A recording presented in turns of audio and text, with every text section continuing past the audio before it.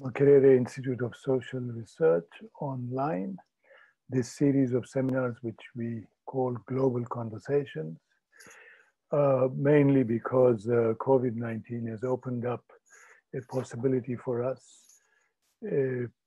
people who are otherwise, who would have been too busy to take a flight, spend anything up to a few days or a week in Kampala, are not too busy to give 3 hours of their time. And so it's opened up for us a big window on the world. At the same time, it's also made it possible for others not in Kampala to join the conversations. So welcome to all of you. While we wait for Professor Spivak, Javi, you'll please tell me when Professor Spivak joins us on this platform. So while we wait for Professor Spivak, let me just... Hey, Mahmoud, hi. Oh, hello, yes. Gayatri, welcome. Well, I was just welcoming everybody and making a couple of announcements, which, if you don't mind, I will do, and then I'll proceed with the introductions. So next week, next Wednesday, we will have a talk on democratizing finance by Professor Robert Meister from the University of California at Santa Cruz. Professor Meister will be talking about his new book, and we will send you selections of the book to be read in advance. Today, it's my enormous pleasure to introduce friend, colleague, Gayatri Spivak, Professor Gayatri Spivak. Gayatri Spivak is probably, I mean, we have all come to know of her as a member, first and foremost, of the Subaltern Studies Collective, and as an author of Can the Subaltern Speak? I heard Professor Spivak at an online talk some weeks ago, and she introduced herself as somebody who in the academy had been a student of Europe and the languages of Europe. And I think she was speaking to a European audience, and I had a feeling she began by telling them that she was no stranger to who they are and who they were. So she's no stranger to the world. Gayatri Spivak is a translator of Derrida, a scholar of Marx and Derrida, and a translator of one of the texts that we read for today, Mahasweta Devi, and much more. Today's talk is titled Subalternity. We will have two discussants after Professor Spivak's talk. The first discussant will be a MISR third-year student, third-year doctoral student, and the second discussant will be a research fellow at MISR. I will introduce them when the time comes. Professor Spivak, please join us. Hi, I am very pleased to be here, but I also am a little scared because I'm a humanities person. I'm not scared for my own sake. I'm scared for the sake of the humanities. And you are an institute of social research. So I will try my best to make you feel the difference that can also be something that you can accommodate. At this point, before I start, first of all, I give a hello to Bob Meister, who will speak to you next week, or the next speaker will be Bob Meister. I really like his work, and he's also a friend. But then to go forward, I will say that when I was asked to give an inaugurating talk at the opening of the PhD in social science at the University of Coimbra in Portugal, in order to make clear what the humanities, they were taking a risk in inviting a humanities teacher to actually inaugurate this. And I therefore gave them a title where I gave various cognitive positions. And the title was Study, Know, Learn, Hear, Listen, Do, question mark, Humanities for Social Studies. And I spoke, so study, know, learn, hear, listen, do, question mark. That was my title, because I wanted to make clear that what happens in the humanities reading, it's this the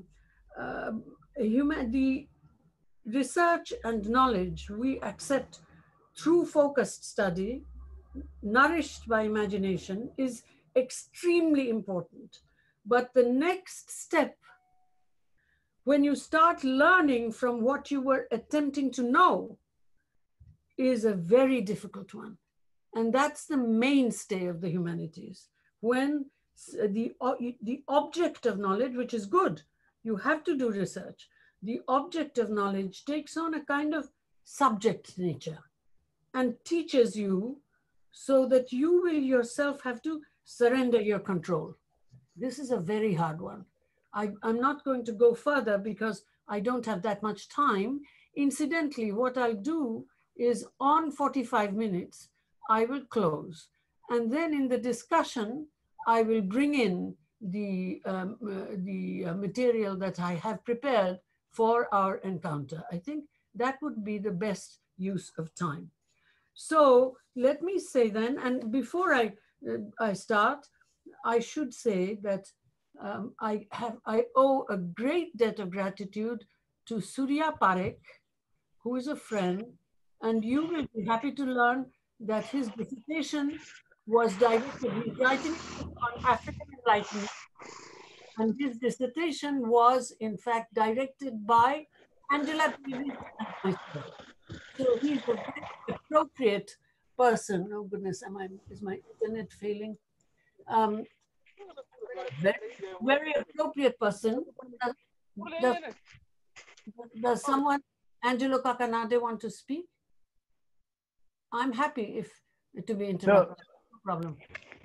I don't Sorry, think Prof. so. I was crossing the road and then I probably Javi, can you please mute? the button. Can you please mute all of us, Javi? Yes. Yeah, I think it was muted, but it turned itself on.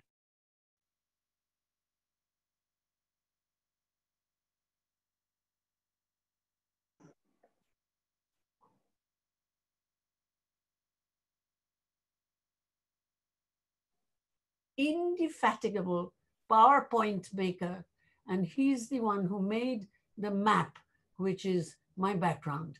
And you will see in the map how much the place that we are going to speak about, a place called Chhattisgarh, which is outlined in a circle, how much it is in fact not a remote place peopled by primitives.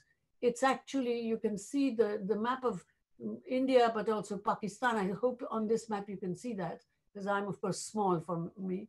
The Pakistan, a little bit of Afghanistan, China, Tibet, Sikkim, Bhutan, Nepal, and then you see Bangladesh on the other side, Myanmar. So that all of this, it's not like a remote place to which we cannot go. Chhattisgarh, it's called.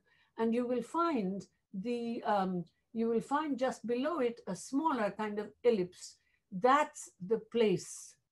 It's called Abujmar, and the name means Abujmar area, and the name means hills that cannot be understood.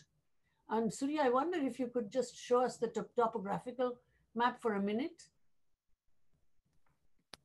Surya, are you there? Hello? Yes, the topographical map. The topographical map. We are not in the topographical map, Surya.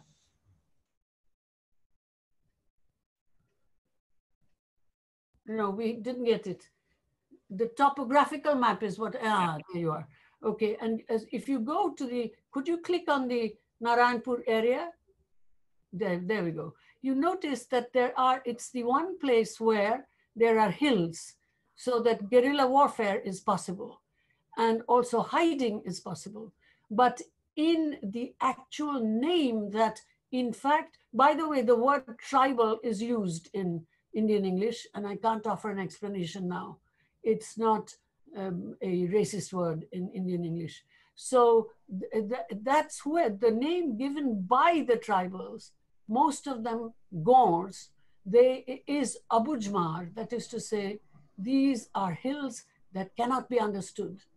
And this place is described in one of the texts that we are studying, Arundhati Roy, but in Mahasweta's text, which is a kind of science fiction novella and not about any real place, she insists. There is, however, right in the middle, I believe it's on page 99, but I'm not completely sure, could be 117, she actually drops that name Abujmar, just simply for people who know. So the people who know that this story is about Abujmar. Yes, it's actually page 110. So therefore, we need to keep in mind that that little hilly area is where we are focused. I think now we can go back to the Zoom background. Thank you, Surya. Okay, so let me first offer, as I said I would to Mahmood, a summary of Can the Subaltern Speak? Question mark, which was written more than 30 years ago. Actually, it was first given in 1983. So, and I have described it as something that I came to through a classed metropolitan identity crisis. I was in New York, and not in New York then, I forget where I was teaching, I think perhaps Emory in Atlanta. But I was actually housed in Wesleyan University, and metropolitan migrants like myself, you know, like a professor at a university, middle class, they often have this kind of an identity crisis. Now I feel this was a little stupid because I thought, oh my, I'm Indian. How have I become an expert on French critical theory? And today I would say I should have done nothing about it because I'm Indian, I've been, this is why Mahmood was very good in noticing that I had described myself as a Europeanist to Europeans. I study you. Because I'm Indian, I've been actually declassified now, de-skilled. I'm constantly asked to talk about India. I am Indian, I'm an activist in India, but I certainly have not studied India. It's a huge subject. There are white folks who know more about India through research than I do. I'm Indian, and that's an activist in India. That's a very different ballgame. So I had a kind of metropolitan identity crisis and a rediscovery of colonialism from a left US position. This was a new thing. This often happens at home also. They come to the United States and suddenly become leftists. And of course, I hadn't just come. A rediscovery of colonialism from a left US position. At that point, I wrote somewhat one-sided finger-pointing works as Three Women's Texts and Can the Subaltern Speak? Question mark. But in 1984, for reasons I cannot now discuss, my institutional work and activist work came together, and I realized that left and right were bound together, folded together, complicit, folded together. So therefore, since then, I have not been able to practice anything without acknowledging complicity, and this has made my practice better. because the oppositional stance where I'm okay, you're bad, which is what Can the Subaltern Speak somewhat was, that's really not, in the case of practice, a very good practice. And here's the summary.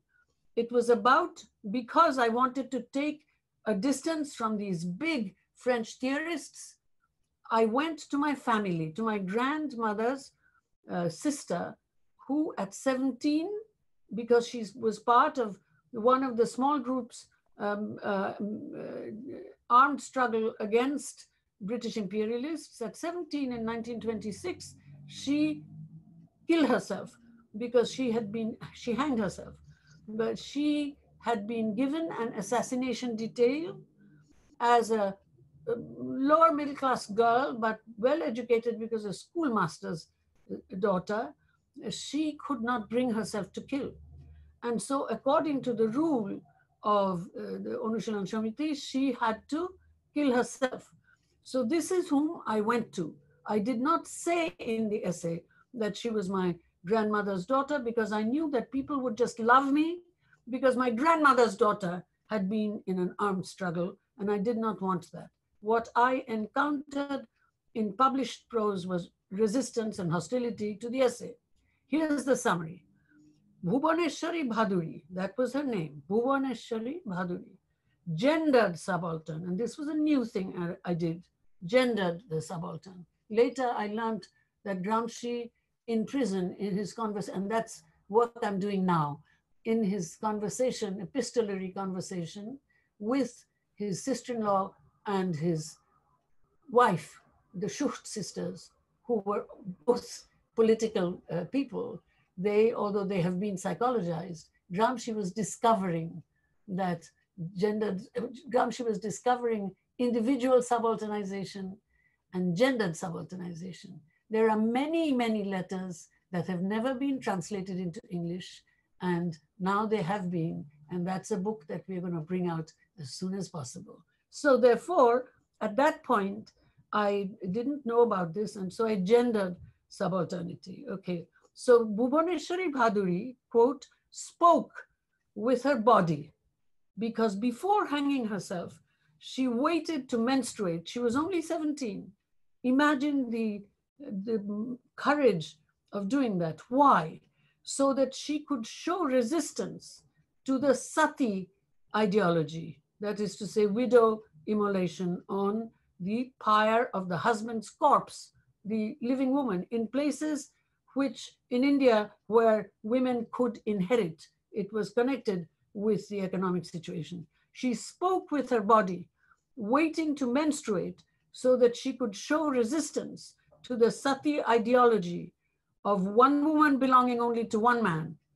In her case, to show it was not an illicit pregnancy. 2 generations later, a highly educated woman, who's a great friend of mine still, Tara Didi, highly educated woman in the family, called her, I came first class first in English in 1959. She came first class first in philosophy in 1957. She's written books. She was J.N. Mohanty's student. So this is not exactly an idiot. So a highly educated woman in the family called her a scandal, asking me, why are you working on her? Because of illicit pregnancy. In other words, Bhuvaneshwari's, quote, speech act in extremis could not be completed. In the rhetoric of rage, I wrote, the subaltern cannot speak, the way in which you would say there is no justice when you really believe in justice. So I did not write an essay called The Subaltern Cannot Talk. The subaltern, they do speak. So over the last 36 years, I have been working with subalterns as a result of moving from just this individual going to my own class in order to destroy subalternity into citizenship. Because when subaltern groups, Surya, you want to show that picture of Gramsci, the Gramsci page. When subaltern groups, ungeneralizable according to Gramsci, speak as they abundantly do, we do not have the infrastructure to complete their speech act. so that our work is to build this kind of infrastructure. And that's what I have been doing for a good long time. The first part of the essay is a conversation between Michel Foucault and Gilles Deleuze. Okay, you see that, of course, all of you know, but I'll say it anyway. Gramsci, when he was dragged into prison illegally, he was supposedly, the prosecutor said, this mind must not be allowed to think for the next 20 years. Gramsci defeated them because in these little, you see the picture on the left-hand side, in these little cardboard notebooks in a small handwriting, he wrote, and this is the most important notebook, notebook 25, 1934, 2.5 years before his death. He was very, very sick. So spinal tuberculosis and all kinds of other things. This is the notebook where he writes about studying the subaltern, following it through from Roman slavery. And he describes the subaltern as social groups, gruppi sociali, as you see. Social groups, look at the printed title, social groups at the margins of history, ai margini della storia, quite easy to understand, at the social groups at the margins of history. So this is something we will discuss later, but the first part of the essay is a conversation between Michel Foucault and Gilles Deleuze. My point there was that when these people, Deleuze and Foucault, quote, just talk, unquote, they forget the theoretical lessons that they have taught us. Another point was that when we are going to quote or teach, we might insert ourselves into the original language. We can't learn all the languages in the world. But when we are taking the responsibility of teaching, or at least citing, we owe it to ourselves. I've spoken elsewhere about how terrifyingly bad Gramsci's translations are. So I pointed out in that essay that when Marx uses a word for representation, he actually uses 3 words in German, and it makes a difference which one. Then, in order to point out the importance of Bhuvaneshwari's resistance, I gave a careful reading, and remember I was untrained, so I'm untrained in Indian matter. Fortunately, my knowledge of the North Indian classical language is good enough, not very good, but good enough. So I could read the so-called scriptural texts. In order to point out the importance of Bhuvaneshwari's resistance, I gave a careful reading of the history of Sati, the burning of widows with the corpse of the husband in areas of India where women could inherit. After that came the main part of the essay, concluding that the subaltern cannot speak, spoken in the rhetoric of rage. This was not the denial of voice to the subaltern, because I should perhaps not use the rhetoric of rage, because you need a humanities education to notice that. This was not the denial of voice to the subaltern, but the practical recognition that the elite does not have the infrastructure to complete their speech act, the speech acts of the subaltern, and the subsequent recognition that that was my life's work. So we are reading 2 texts today, and as I say, on 45 minutes, I will just stop. Both are about a middle-class journalist visiting tribals. As I said, the word tribal is in use in Indian English for reasons that I cannot go into here. If you look at the register of journalist killings and imprisonments around the world, you have to recognize that the figure of the journalist, and as we notice in New York today, the desire of the president to shut off the freedom of the press, because it's a very scary thing. The figure of the journalist, and especially the risk-taking investigative journalist, is a heroic figure in our world. So to that extent, this is the story. They're 2 investigative journalists. One of them is a kind of documentary, an account of her own trip, although full of fictive grandeur. It's an iconic text, Arundhati Roy's Walking with the Comrades, and the other is as a kind of science fiction. Okay. Arundhati Roy's Walking with the Comrades, it shows how, this is for me important, how a subaltern population, and remember, small social groups on the margins of history, can't discuss it now, but at least we remember as a formula, can be brought to crisis by insertion into a discourse that they do not inhabit. Maoism. She enters this community, Arundhati Roy, in a somewhat cloak and dagger way. If you look at the beginning of her text, you will see that there is this kind of a thing. I have password, Namaskar Guruji. The note said, a note was left on my threshold. The note said, writer should have camera, tikka, and coconut. Meter will have cap, Hindi Outlook magazine, and bananas. And he actually had eaten the bananas, so it wasn't much of a cloak and dagger. Password, Namaskar Guruji. So this is a kind of cloak and dagger entry. And the text is not only about the subalterns, but also about her role in reaction to them. This is an honest attempt to touch the other, to become one with the other, like that learning thing that I said. Remember, I said in the title that I wrote to the Coimbra folks, I gave the study, know, learn, hear, listen, do, question mark. So this she wants to get into the learning stage. So it's an honest attempt to do that, but she remains master of the text. In the end, the controlling voice, even patronizing and romanticizing them in the already outraged philanthropic middle class, wins out. You know, right at the end, she is talking about this it, which is an alternative.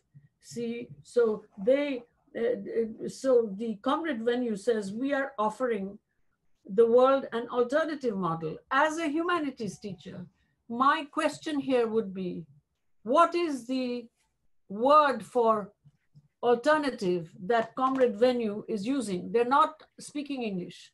And so the idea of giving there some kind of agency to the subaltern, so that we know that this alternative model, this nice English phrase, actually might have carried resonances which this phrase cannot get. You know, I'll give you one example from my activist work. I try to learn how to teach, because I'm so super educated from the metropolitan middle class. I'm muscle bound. Our caste has destroyed the minds of these people whom I teach now for 36 years. For millennia, colonialism is just yesterday. But so therefore, in order to teach them, I have to see, can I access them? And I share this with them. So therefore, the methodology is shared. It's been a long time with the supervisors, not with the children. But so I say to them that I want to teach them since intellectual labor, which they have been denied the right to for thousands of years. Now, intellectual labor, like alternative model, is a very nice English phrase. But in Bengali and in regional Bengali, it's much more powerful. It's matha khatano. It's gotor khatano is making your body work, and matha khatano is making your head work. It's the same labor model. Now, if you don't know this, that phrase intellectual labor, Gayatri Spivak is teaching intellectual labor, and you would be correct, but that's not the language that carries the resonance. So alternative model. And then she goes on to say, this is Now it becomes it. It is not an alternative yet. This idea of Gram Swaraj, village self-rule, an echo of a Gandhi phrase, Gram Swaraj with a gun. There's too much hunger, too much sickness here, but it has certainly created the possibilities for an alternative. Not for the whole world. It's a much revised text. It came out in Monthly Review. Not for the whole world, not for Alaska or New Delhi, not even perhaps for the whole of Chhattisgarh, that area, but for itself. Now, both Mahasweta Devi and a Du Bois passage that I will read, they can claim globality through geological time, but not yet. So to continue with the Arundhati Roy passage, it has laid the foundations for an alternative to its own annihilation. It has defied history against the greatest odds. It has forged a blueprint for its own survival. And Roy certainly has understood that it has to annihilate itself as subaltern in order to go into citizenship. It needs help and imagination. It's a great text, but finally, this is not a critique. It's a warning to ourselves that this wins over. It needs help and imagination. It does not need war, she writes. But if war is all it gets, it will fight back. Now, the question is, this is not something that is going to produce a global resistance to finance capital and financial globalization, financialization of the globe, etc.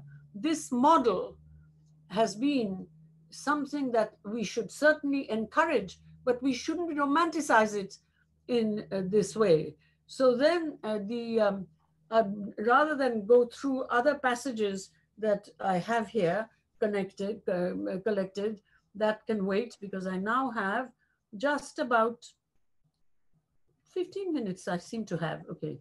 So how does literature supplement social research? So because we are moving to literature now. Okay. So what I want to do, however, for this, since I do say there is no chance of an all-in resistance against global capital developing from Arundhati Roy's romanticized, I have napkins at home, all embroidered by the Zapatista, because of course Subcomandante Marcos knew the kind of work that we all did together. But that was also a wonderful thing. But in the face of financialized capital, this is not a resistance that we can take as a model. But what one can do, what literature can do, is approach the global through an imagination of the geological. I want to offer to you, and you remember that this place is inhabited, that little place with the mountains that I showed you, with the hills that I showed you on the topographical. It's the largest tribal group is the Gonds, G-O-N-D-S, Gonds, if you want to make it pronounceable for those who are not local to the place, but it's Gonds, right? So therefore, the place, as Arundhati Roy says as a joke, the British called it Gondwana. But here, look at the imagination. I want to go to Du Bois, the book called The World and Africa. And it's, the section is called The Peopling of Africa. In the Oxford edition, page 52, I quote, "Perhaps 300 million years ago, Africa was connected with South America, India, and Australia. The eastern side of this arch gave way, forming the Indian Ocean. And when the roof of the arch fell in there appeared the Great Rift Valley. This enormous crack," and Du Bois has a science fiction moment of imagining the Martian as Mahasweta imagines the pterodactyl. This enormous crack, the Rift Valley, extending 6,000 miles from the Zambezi to Ethiopia and Syria, is said to be, of course, it also is in Uganda, extending 6,000 miles, is said to be the only thing that Martians can descry as they look earthward of a starry night. Gondwana land, writes Du Bois, the ancient united continent of Africa, South America, and Asia, was divided into three parts by the new changes which caused the rift valleys. And now I read a passage from Mahasweta, page 99. The survey map of Pirtha block, a block, by the way, is the smallest unit of land managed by the state civil service. Below that is local self-government managed by the sarpanch, literally the head of the five. So the survey map of Pirtha block, Mahasweta writes, then, is like some extinct animal of Gondwana land. The beast has fallen on its face. The new era in the history of the world began, she writes, when, at the end of the Mesozoic era, it broke off the main mass of Gondwana land. It is as if some prehistoric creature had fallen on its face then.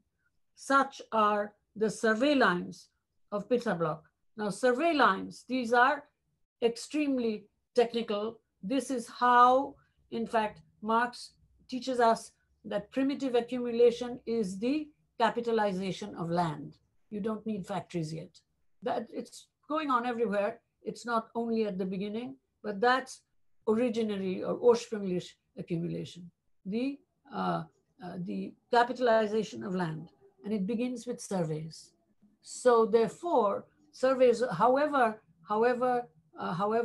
primitive, but surveys, you turn land into something, an object of control and capitalization, the agribusiness, beginnings of. So this is, if you look at these two passages, I think you have a sense of connections between these great imaginers so that they're actually imagining a certain kind of unity.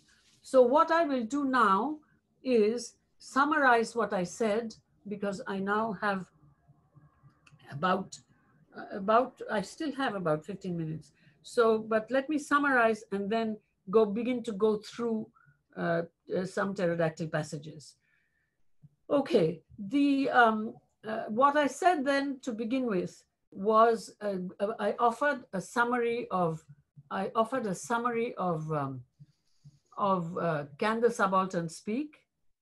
And I tried to relate it to activist work.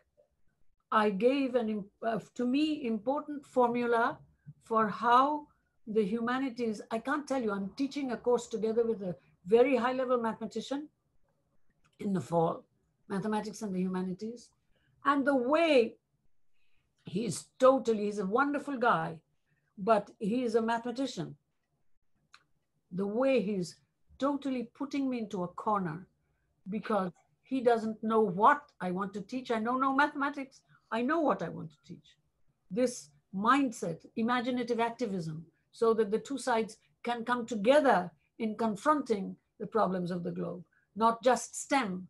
So therefore, that's something I gave in the summary.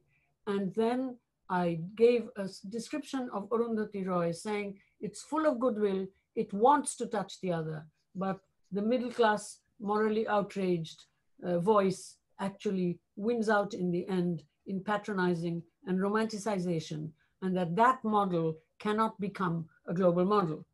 And I said that globality was imagined geologically by Du Bois and Mahasweta, brought them together.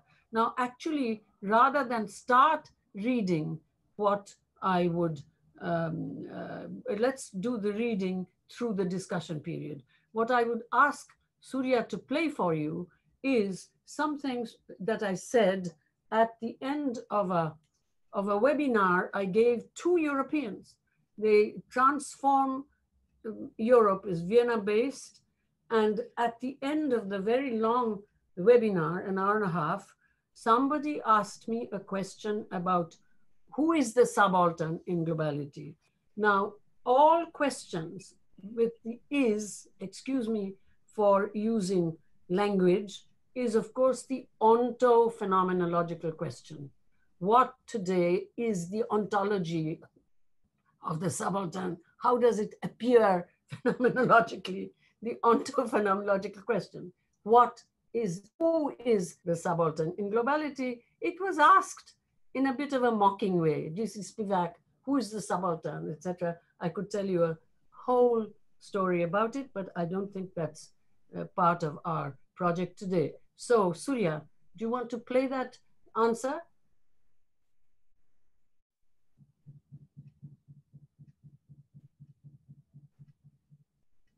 Subaltern, I only use one sense, which is Gramsci's notebook 25, because otherwise it becomes useless, which is small social groups.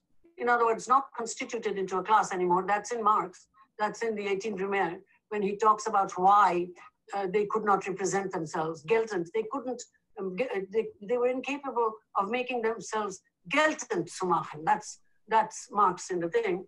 But so why? Because they are small social groups, writes Gramsci, on the margins of history. So therefore, they are not generalizable. Therefore, you cannot say that the folks that I work with are exactly comparable to the whatever the subaltern might be in Brazil. They're not primitive groups. You know, anthropology wants primitive groups.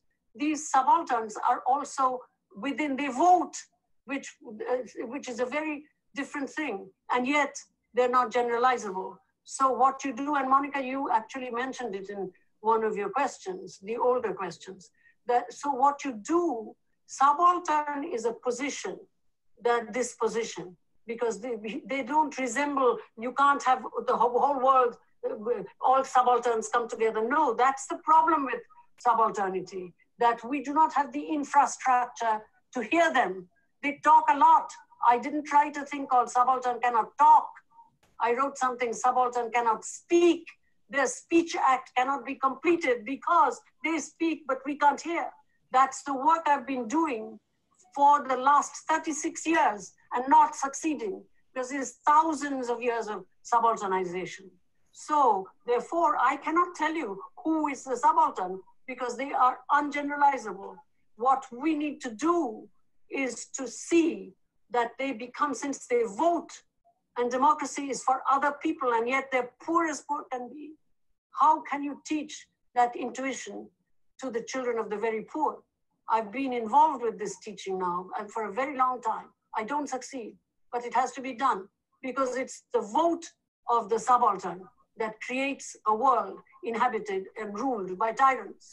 They, in fact, quite unlike in the past, in Gramsci's time, they hold our destiny in their hands. There is no way that I can tell you who is the subaltern in globality, because that's the whole thing. They're not generalizable. Subalternity must be destroyed again and again and again so that they can claim citizenship. But believe me, they can't claim citizenship too easily, because if they do, they're punished. And they take the punishment because they have been convinced by centuries, persuaded by centuries of this kind of subalternization, that that their wretchedness is normal, that they deserve to be where they are. You try working with the caste system and you will see. So therefore, that question, that's why I guess I wrote it in such a way that I couldn't read it. That ontophenomenological question, who is the subaltern in globality? If it could be answered, then they wouldn't be subalterns. Then they would be citizens. It's a very hard task. They're murdered for trying to claim their citizenship rights. It's very hard for them to, I could give you hundreds of examples because I work there. So, but this is not the moment.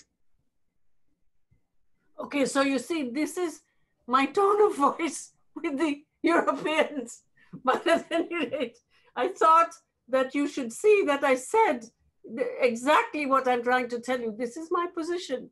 Unless we get to subalternity in this way, we are not going to be able to just kind of play around. And anybody who says, I am a subaltern, should have their heads examined, because if you can utter that sentence, you're not a subaltern, especially to me, with so much institutional power, teaching at one of the world's so-called, God knows why, topmost universities No, that ain't a subaltern.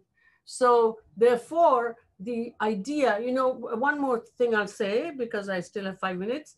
The person I work with in Nigeria, which I won't get into, but the reason why I chose, I mean, that group, 10 people, and we've been working at this since 9 years, for 9 years now, trying to shift agency to subaltern. That's not worth describing. But the reason why I chose the person, I interview them, I go there, I hang in there, etc., all the time. But the reason why I chose this one, it's a small rural university where my friend Abiola Irele, who taught at Makerere, in fact. And in fact, Mugiwa Thiongo, my friend, also taught there. And he said about Abiola Irele, that the thing that they noticed was how sharply he was dressed, which is true. He really knew how to dress. But at any rate, Biola gave me an entry. And so I interviewed, etc. The person I chose, Oluwaseun Akinfenwa, was because even in this rural university, small, only 10 years old, he had read up on me. So my second conversation with him, he was talking about subaltern. So I asked him a question. I said, are you a subaltern? And he said, no, I have been to university. I'm part of the elite. This understanding, not from one of the great colonial universities like Makerere, Ibadan, my own university, University of Calcutta, Ghana, Legon, not one of those.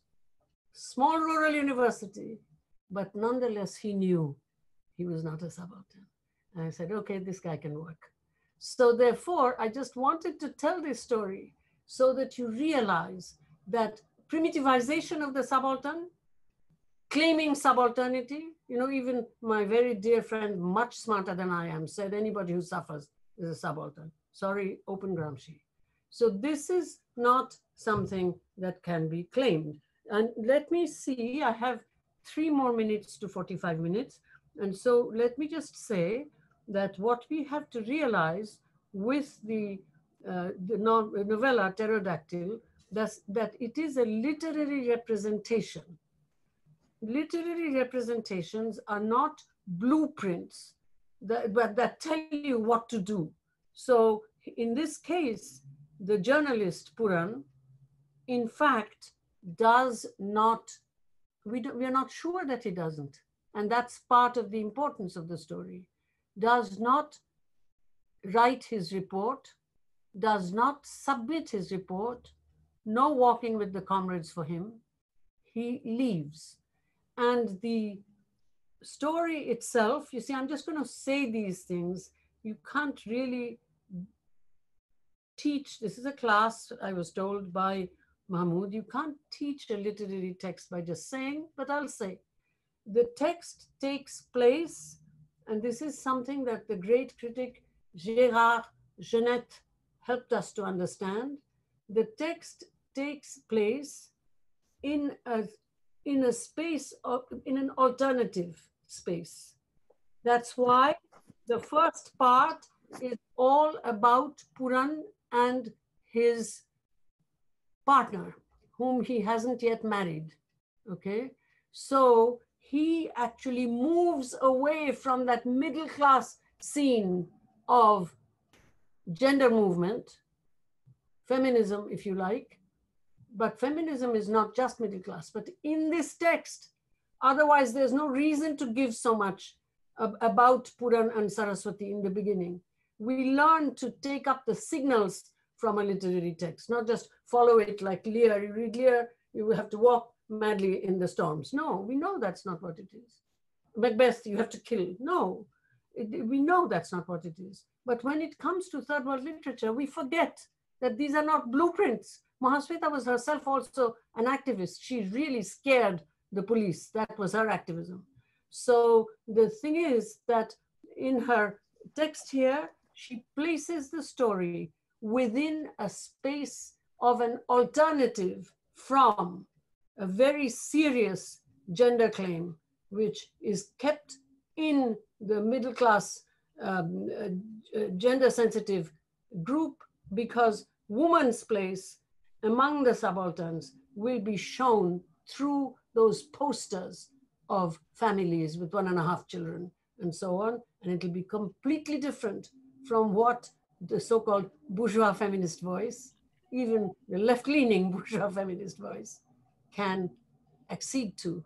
I could also speak a great deal about this in terms of, I'm a feminist to the bone, but on the other hand, how can I approach this place where I teach with child marriage, with dowry, and respect the women?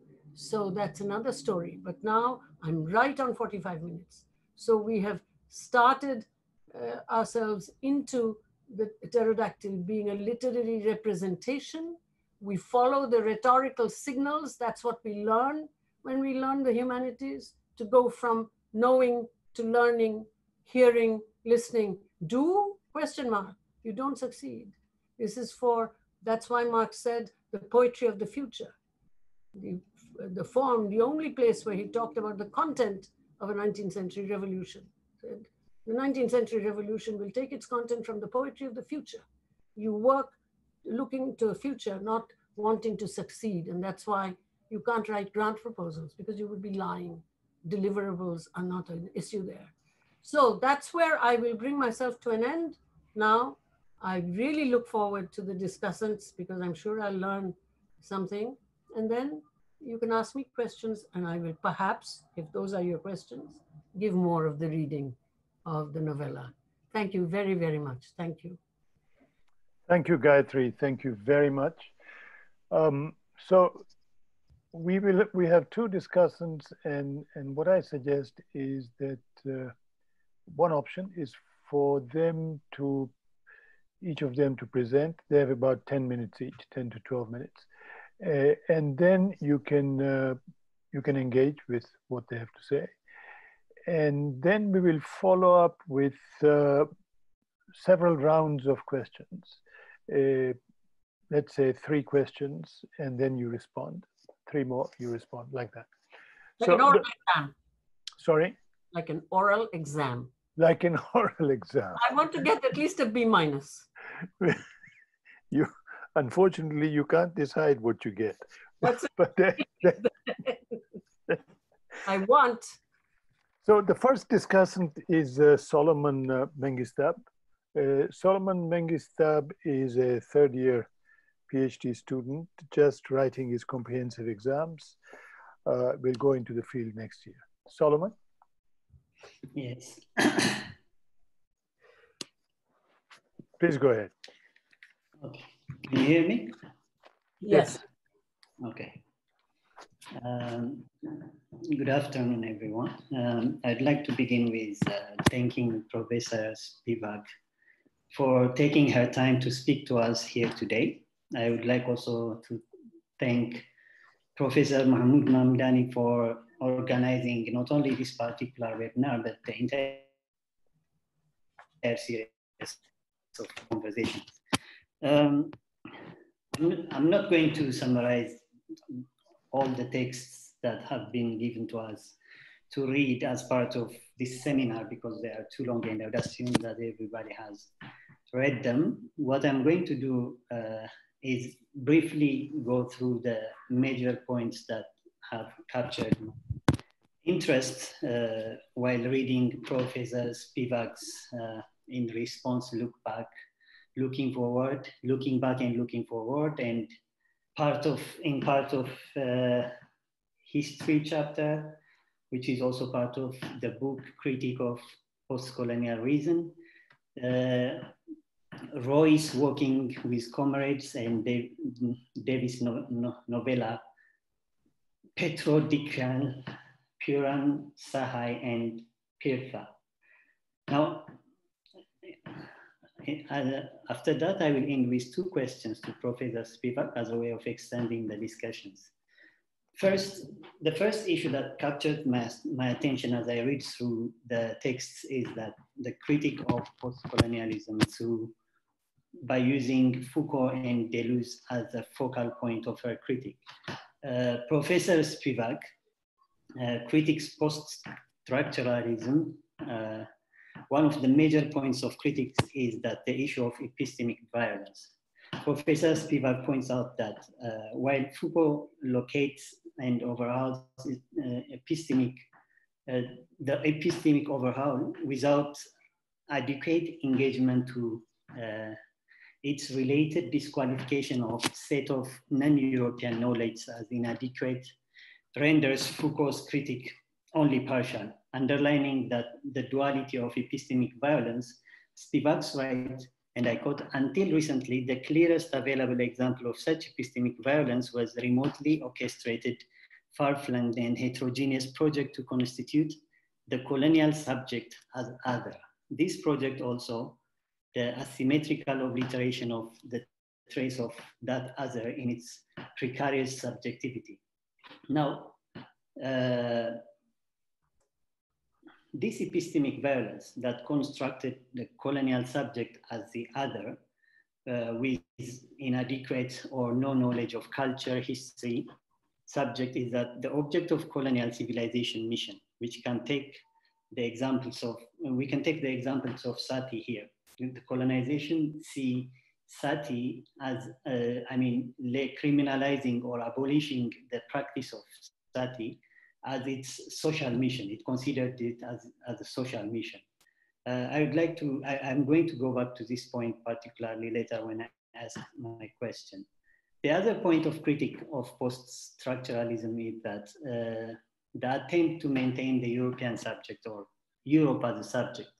Now, Professor Spivak here underlines that Foucault and Deleuze assume the space of a subject, which is oblivious to the global division of power, labor, and the significance of the general theory of ideology, as if the subject has no geopolitical determination, or so they present it as undivided subject.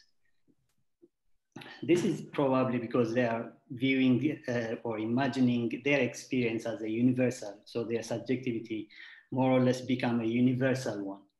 The other point here is the issue of representation. Now, these two intellectuals in their claim that the oppressed know and can speak for themselves, particularly Deleuze conflates, argues Spivak, the two meanings of representation.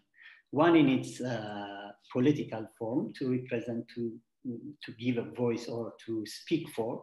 The other is in its art form, to represent, to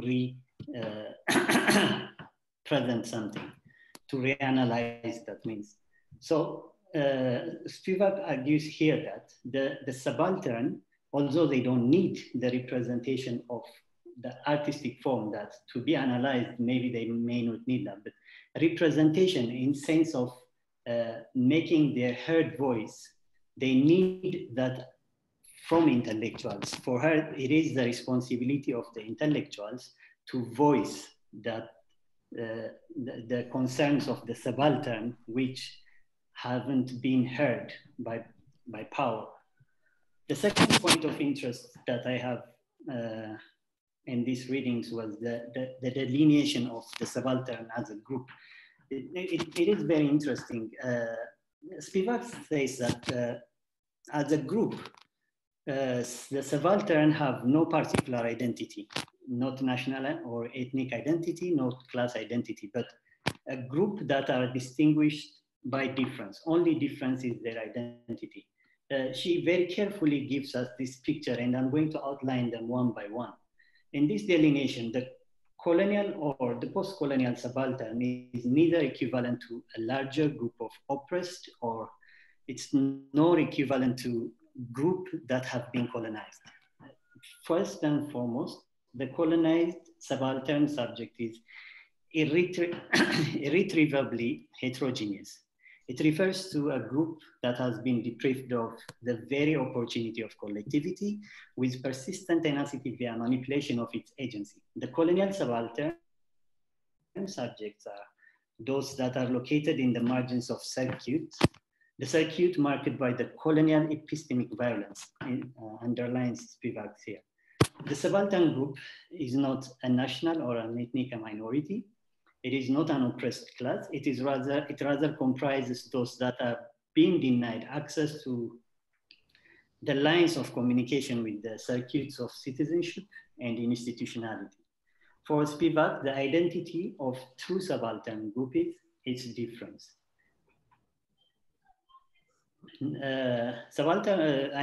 Spivak also goes further into the discussion of the significance of gender among the subaltern, within the subaltern, and underlines that, and I quote here, if the context of colonial production, in the context of colonial production, the subaltern has no history and cannot speak, the subaltern as a female is even more deeply in the shadows.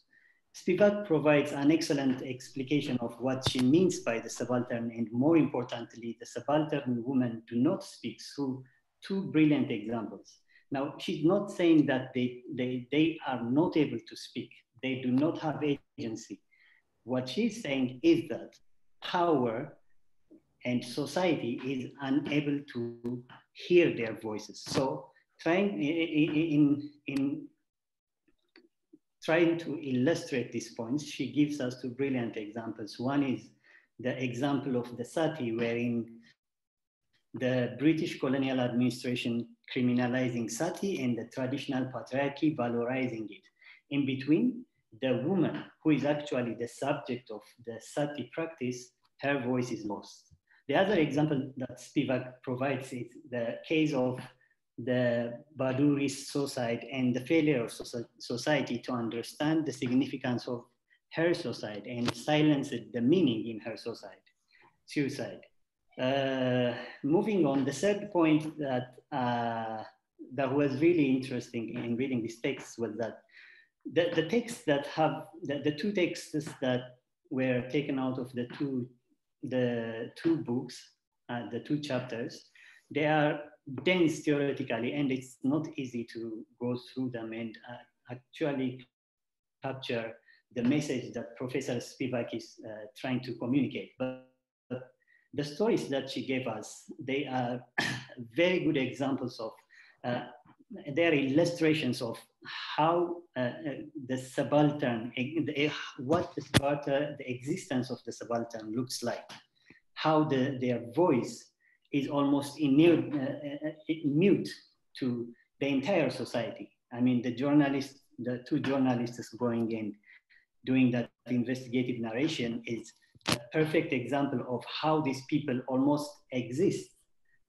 without any form of visibility or audibility to the nation state, not only to the colonial nation state, but also to the Indian post-colonial, I mean, to the Indian post-colonial state. Finally, the fourth point I would like to point out is Spivak's emphasis on the role of the intellectual and education in giving the subaltern the opportunity to be heard. Now, Spivak insists that the intellectual have a responsibility to sound the concerns of the subaltern because they have been denied of meaningful voice. And she also emphasizes that education, because is perhaps the most sustainable way of taking the subaltern out of this existence of marginality in the margins and having joined the circuits of citizenship and institutionality in the state that they are located in. I have two questions, and I'll finalize my presentation with the questions. One of the questions is related to the formation of the colonial subaltern subject. Now, this formation of the heterogeneous other, as it were, through the colonial administration, mediated by translators who later develop into elites, and the continuity of this structure after in the post-colonial through consumerism and the structure of global capitalism gives us a view of the production of colonial subjects that are produced through direct rule. Production of, which means law, education, administration, where the colonial power directly tries to administer them and considers their administration as part of its civilizing mission. so my question here is that I'm wondering if we take the indirect rule perspective, wherein the colonial mission was not civilization, but in a sense to protect tradition by compartmentalizing people who are called traditional societies or tribes, and administering them, all the administering details were given to the local chiefs. So if we see that, through that, can we have a different sense of what the colonial subaltern subject would be? I'm just wondering, because when the colonial power direct relationship is removed from the tribes are directly linked to their chiefs. So would that make a difference? My second question is in the possibilities of mobility of the subaltern into the circuits of citizenship. So I'm going to refer to Royce walking with the comrades from to form my question here. In the story, the armed struggle resistance appear to have given the peasants voice or organizing themselves, in organizing them and using that organization as a leverage to negotiate significant political and economic deals with the state and its capitalist partners. It also appears that to have given women voice and space for political participation. These women who were the targets of rape and gruesome sexual molestations, in addition to the tortures and killings that the other villagers suffered by the police and the military forces, also but women who were forced to bear the burden of patriarchal oppression in their communities. In this armed resistance, they found their voice, the opportunity to participate for gender equality. But as it often happens, revolutions, especially left-oriented revolutions in many places do that. They usually show genuine concern in addressing gender inequality and succeed in many times, but such progressive trajectories often regress as the revolutions come to an end. And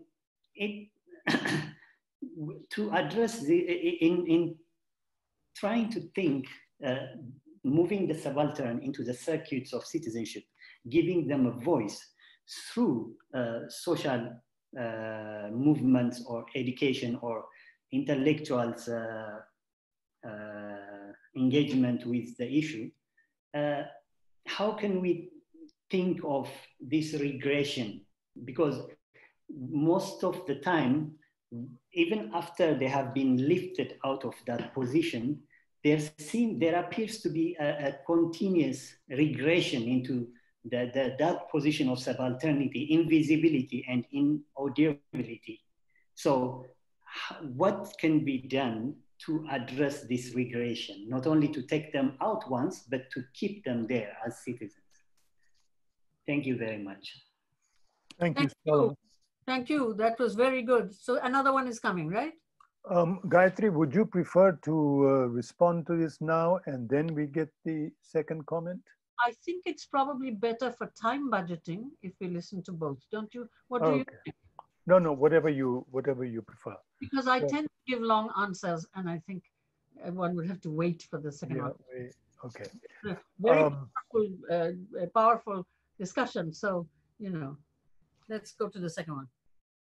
So before I introduce Dr. Okello Ogwang, I should just say that even though the institute is called Institute of Social Research, the doctoral program is an interdisciplinary program where one of the four pillars is cultural studies and literary studies. And Dr. Okello Ogwang is a professor in literary studies. His main preoccupation has been folklore, research fellow at Makerere Institute of Social Research and professor in the Department of Literature. Dr. Okello Ogwang, please go ahead. Thank you very much. I hope I'm clear. I thank you very much, Professor Mamdani and Professor Spivak I want to make two general comments, which probably speak more to myself, but also I do hope touch on the issues that have been raised, and then posit two questions too. But I do hope that the comments should also in themselves be a form of question. A first reading, Can the Subaltern Speak, was for me a very disturbing text. I didn't know how to get the head or tail of it, really. And then I was also coming into reading that text from a literary study in which I was already doing something called the study of oral literature, the study of the voices of men and women in their different locations, class, gender, class, sociality, religiosity, and so on. So I was like, but the subaltern is already speaking. So that was for me anyway. So I had to sort of try to get under the skin of the notion of can the subaltern speak. And I cannot say that it really has finally settled down with me, but it took a lot of the sort of reading myself out of my original position. I guess that was the task that I had to face. The sort of like question comment that I would like to make has to do with turning sort of away from one set of critics, post-structuralist critics, back towards home, like a homecoming. And yet, following your discussion, Professor Spivak, throughout, both in the writing and your speaking, there is really no returning home. Because at every one point, you move from your European studies, as it were, into going into the study of the subaltern, the different layers from class down to underclass, and you find that there are no straight answers. Different locations, different individuals and situations present different situations. And so you also then invoke the notion of being a comparativist, which I also buy into once in a while. And so my problem, or perhaps also my comfort sort of is like comparativists bring a lot of people together, even when they are not so common, which is also good, but also not very good. So the niggling thing for me then is you've undertaken quite a long journey then, both intellectually, socially, and otherwise. And yet there is no endpoint. And therefore, as a scholar, as an activist, are there no moments of frustration that you sort of get out of this? Or is it in itself also energizing because having a telos, having a teleological endpoint is like closing up on history? So I would like to hear a little bit more on that. And here in Makerere and perhaps on the East African scene, we experience on the literary scene quite a number of experiences and experiments, especially in the 1960s. There was a conference here in Makerere called the Makerere Conference of African Writers of the English Expression. That was in 1962. And then there was Song of Lawino by Okot Pabitek, great poem as far as I'm concerned, that came up in 1966 with its long history itself, also oral and written history, and its protagonist being a woman figure who sort of, for me, clumsily is a subaltern, but maybe not. But that's something for debate. But I guess I'm driving towards the debate that took place at the University College Nairobi in 1968 towards the abolition of the English department, which seemed to have shaken the place and shaken the region and shaken literary studies on the continent, which for me seems to resonate with a lot of things you're saying about the subaltern. But you see, I'm also coming from an English department that had called itself a literary department, perhaps only in dressing, because the content and the format and the behaviorism around it was still very much an English department behavior. And so when I was reading your text, I found myself like, am I reading T.S. Eliot's The Love Song of J. Alfred Prufrock, which when I first met it as a student in that 1983, as a young student here at Makerere, was a very puzzling text. This is not a poem, because my understanding of poetry was very different. And then when I walked through it, somehow it now looks like a poem, because I can remember these things about how him saying hints and guesses followed by hints and guesses. I can never quote a whole line, but there it is, a powerful poem, The Love Song of J. Alfred Prufrock, followed by all those other poems of peace. So my humble question then is,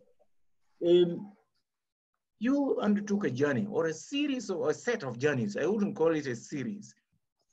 From home, as we conventionally call it, into European studies, literary studies, and then you sort of see that the post-structuralist route was not taking you to that home. Then you come back home, or would I want to call it backtrack? I hope I'm not being rude.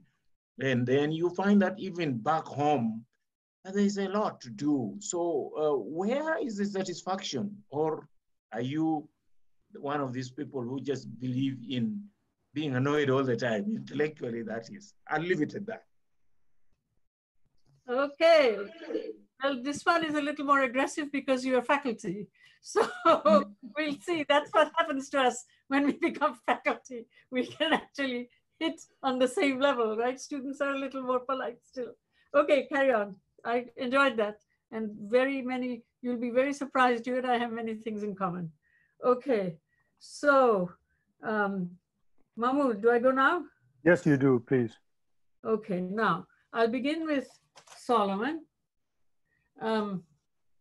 By the way, it was my great good fortune to meet Okot Bitek in a post-Bandung Institute, where I also met Ngugi when he was in 1966, when I was 24 and he was 28. And so I call him the horseman of the 60s, because Paul Engel put everyone on horses because it's in Iowa, right? So International Right Program, and his two legs were like this. And so I call him, and he has taken that as his self-description, the horseman of the 60s. I've known these people. And of course, it was my great good fortune to meet also others who are important in the history of literature in our time and political thinking. Anyway, so let's go to Solomon. And I will say that, let me begin. First of all, the very good point is that as revolutions end, now how long should I take for my responses? You decide. Anything up to half an hour. Anything up to half an hour. Okay, I got it. Okay, so this is an excellent point, that as revolutions end, we go back to the old ways of thinking. Solomon, I will say through my experience that, and this I include the United States, the large part of the world, we ourselves are not representative of how the world thinks. The largest part of the world, even in a benign way, when they're not doing anything really wrong, they're smiling, they think that rape culture and bribe culture is normal. Unfortunately, I mean, at home, they will pay a bribe they say, oh, I call it a service charge.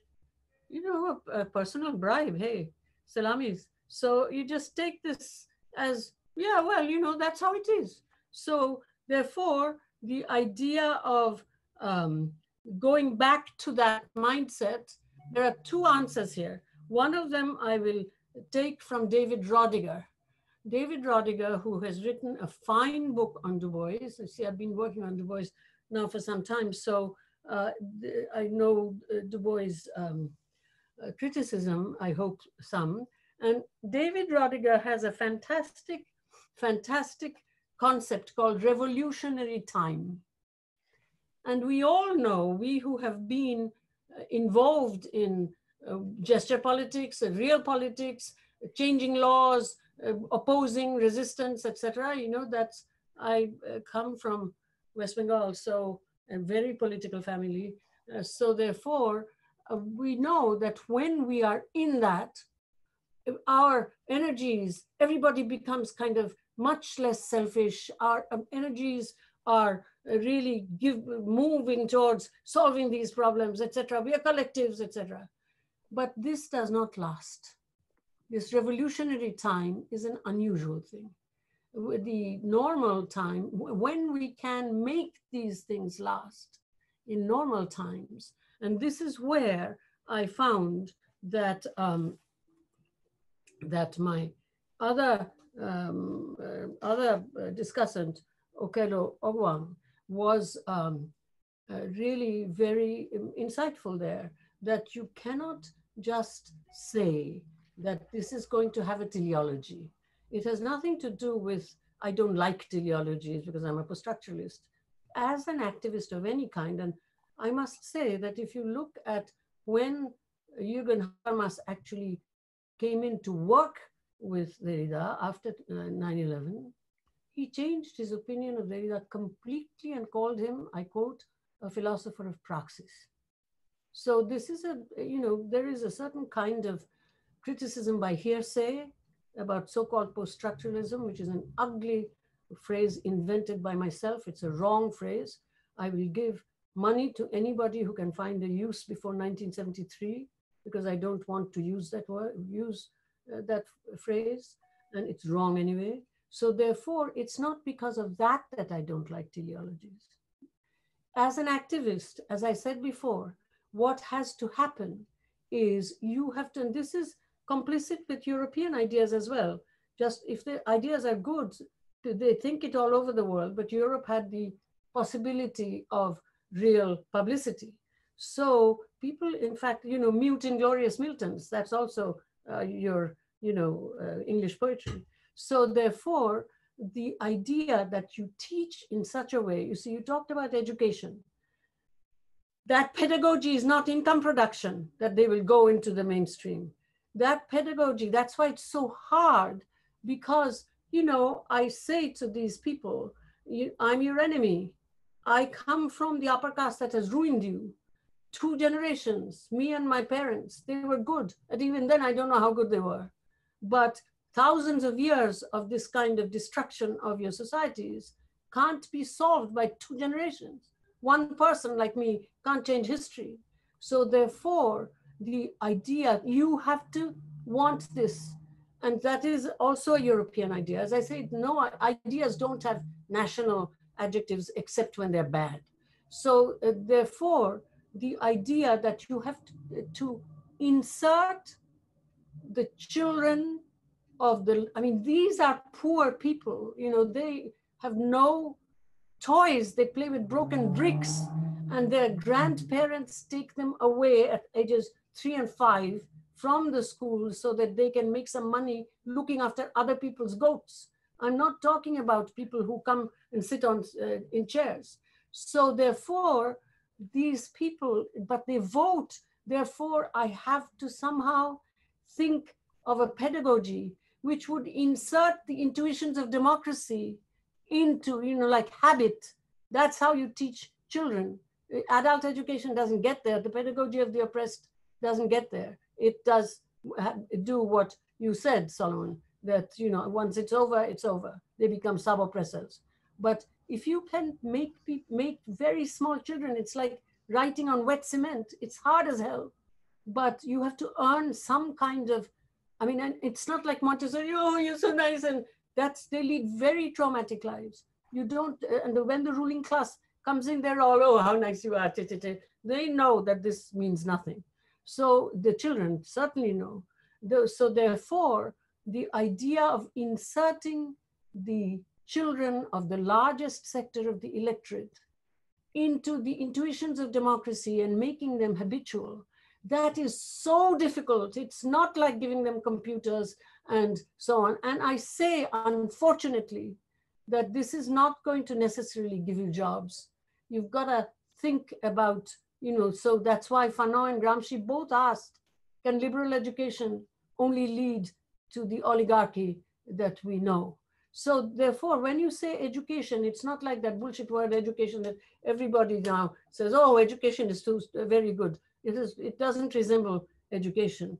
And so, and I also think that, so this is what, when you say what is to be done, very, very long term. See, I was just interviewed by a parliamentarian from Armenia, and he also asked me a mocking question about, the way I've described this education. He read something, but he doesn't realize that I don't write about this work, because if I try to, I've not written a book about it, it's not a secret, but if I try to transcode it for academics like yourselves, my focus on desperately sinking and swimming, trying to learn from those who cannot actually teach because they're completely ill-educated or illiterate, trying to learn, that's what I was talking about with that title, Study, Know, Learn, Here, Listen, Do, question mark, trying to learn how to actually deal with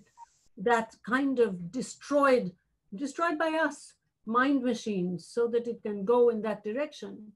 That's if I want to write for an academic audience, my focus will be gone. So I haven't, in 36 years, I haven't written a book, and I don't have a method. I don't have a method. I'm still, and I don't want to have a method. So therefore, when you say the role of the intellectual is to give them a voice, you're not correct. And citizenship is not necessarily good. Haven't you met horrifying citizens? Citizenship is just the generalizability. There are many different kinds of projects.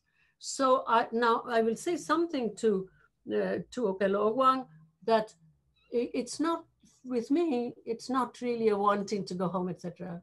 My only passport is Indian. I'm not a dual citizen of America, etc., because if I were, I would not be able to go into these places.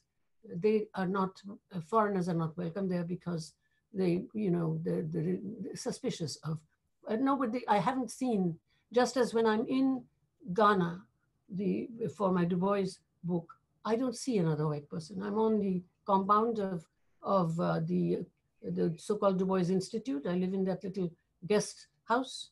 So this idea that I have some, I don't particularly like the Republic of India. Both my country, I love it, which is a very different thing. I can't help it.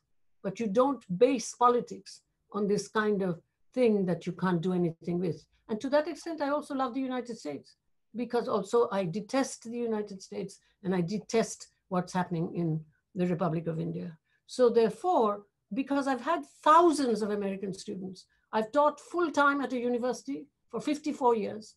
I became a tenure-track assistant professor at the University of Iowa, 1965. I don't disclaim that. And although I can't vote in the United States and I have no civil rights, nonetheless, since I've tried to teach thousands of students in this short thing, the difference between right and wrong, that's not correct, but literary stuff, I feel that I've voted many times. So therefore, the idea that I have some kind of silly wanting to go home is not correct. I don't own anything in India. I have no property. I have no bank account. I don't own anything.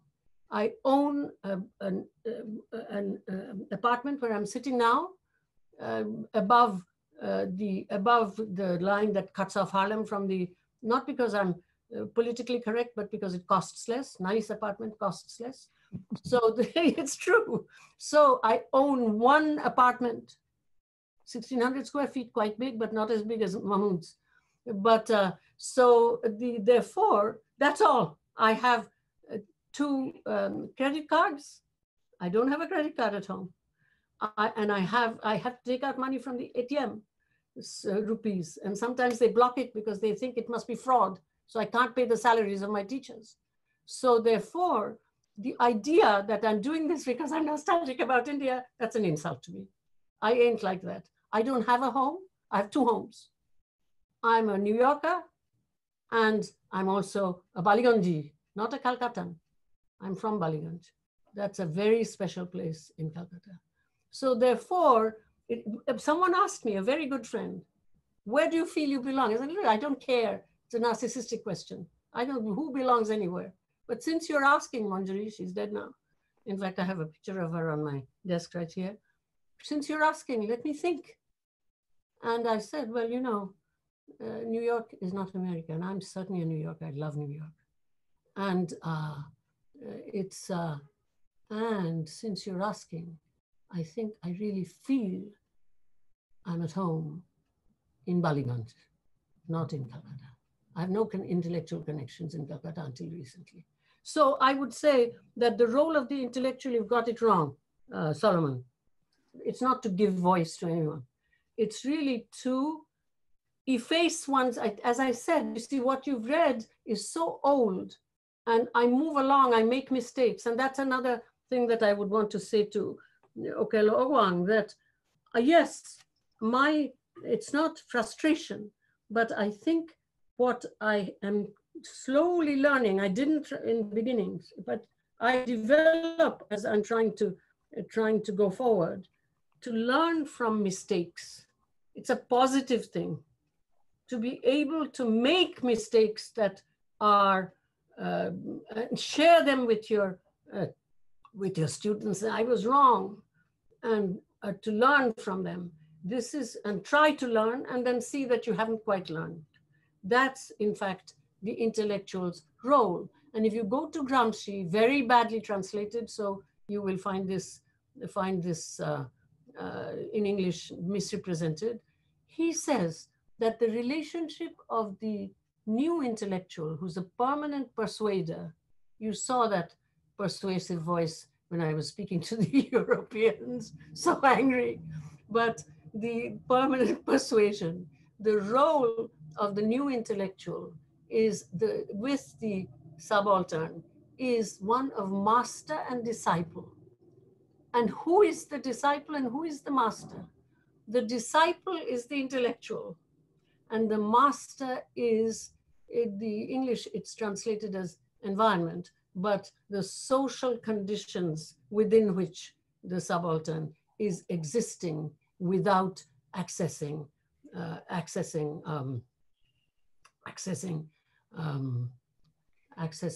citizenship. So it's a very different thing from intellectual having the duty to give voice. Who the hell am I to give voice to anyone? No, the structure of citizenship is a structure. It's in place.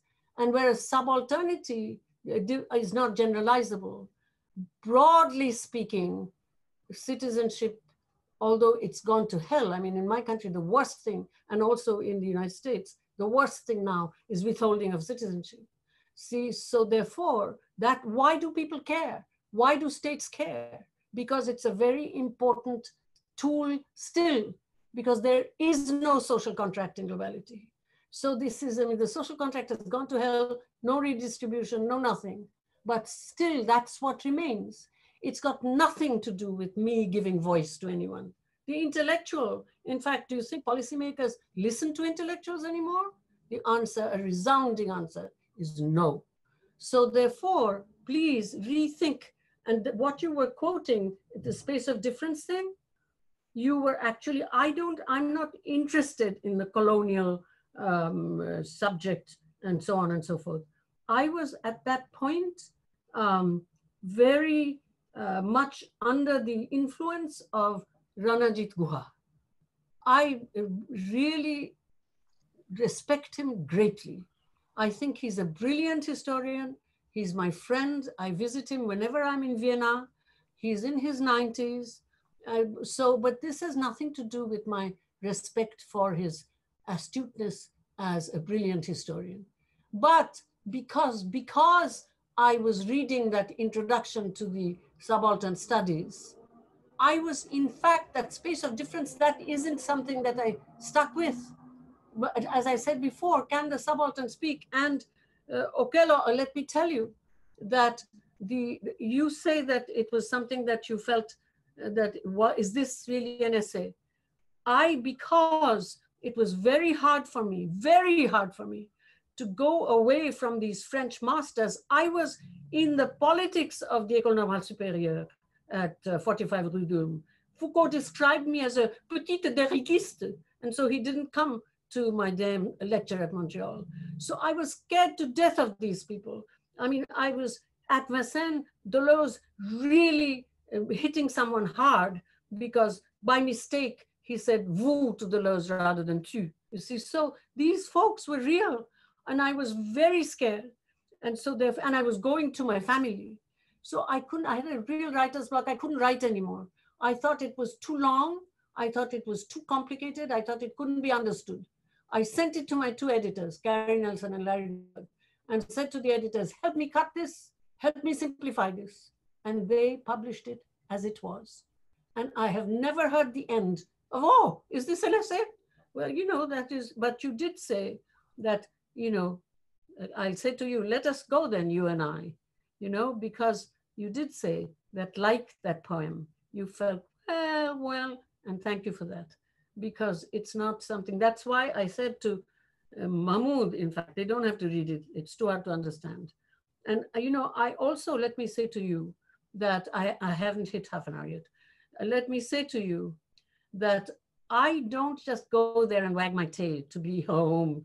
I drop my luggage in Calcutta and I buzz off the next day at 6:45 on a train. At the train station waits the person, because I go way into the interior, which I can't in Africa because I don't know languages. But I do as much as I can with this group at the Nigerian University. So, and also groups in Ghana. But the thing is, what I do is then someone waits for me with a motorbike and a helmet. I get on the back of the motorbike because there's no other way that I can go so far into the interior. And then we go into the interior and I go and start teaching immediately that afternoon, because there isn't, I don't want to take them away from their other work, because I'm not an NGO. There's no place to stay, no nothing. So, you know, I have to hang in with them or in the so-called schoolhouse. So therefore, this is not a kind of go and enjoy yourself. I'm never in Calcutta, but I also give lectures in Bengali to the mechanical Marxists, huge lectures, which are published as books in Bengali. They are not like talking to the subaltern. I talk to the people for whom I have a lot of contempt, my own class, you know, my own class. And so these lectures are published. If you learn the language, you'll read them and you'll see. I called once from my own experience teaching to a Bengali audience, 1,000 people in the room. Many people come because I'm so hard-hitting in London. I told them that the liquid excrement of teaching is going out, of primary school teaching and rural teaching is going out non-stop through the anus of the state. This is a sentence in Bengali that I uttered to them. So to an extent, I have a lot of that voice also now. I didn't before. And then finally, I'll say about can the subaltern speak? Because it's so hard, I go to the second level universities, because the elite universities, you know, like Makerere, like my University of Calcutta, or Jain, we are more or less the same. Ghana, Leon, we are more or less the same. It's not a problem. But in if you go to the second level colleges and universities, since I'm an English teacher, I like to see how English is being taught. I have never stopped being an English teacher. And let me say that in Calcutta, I didn't just come to the United States to become an English teacher. You know why I came to the United States? Because I was 17 when I graduated college. English honors, I was studying English in Calcutta, okay? So therefore, it's not like I came to the United States suddenly to do Europe. So in that particular situation, what I had done, I became an editor of a journal. And in that journal, I wrote a scathing critique of the university.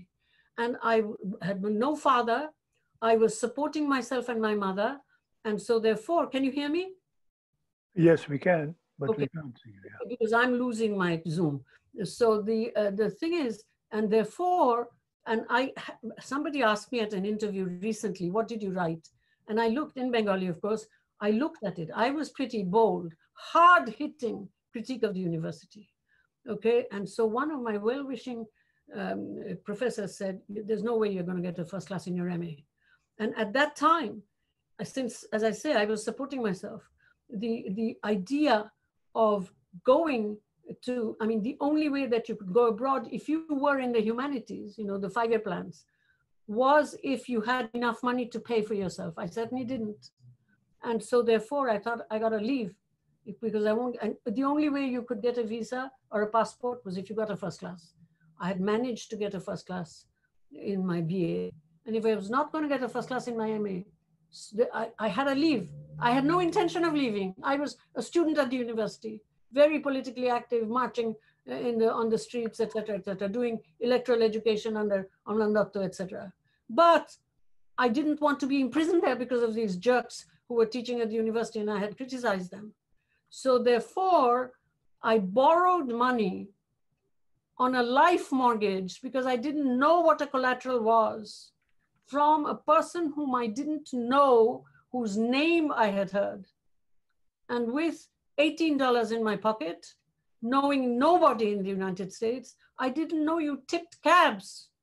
And a one-way ticket to Ithaca, New York, I phoned Cornell I got a trunk call. I phoned them. I knew Harvard, Yale, Cornell. I didn't know anything else.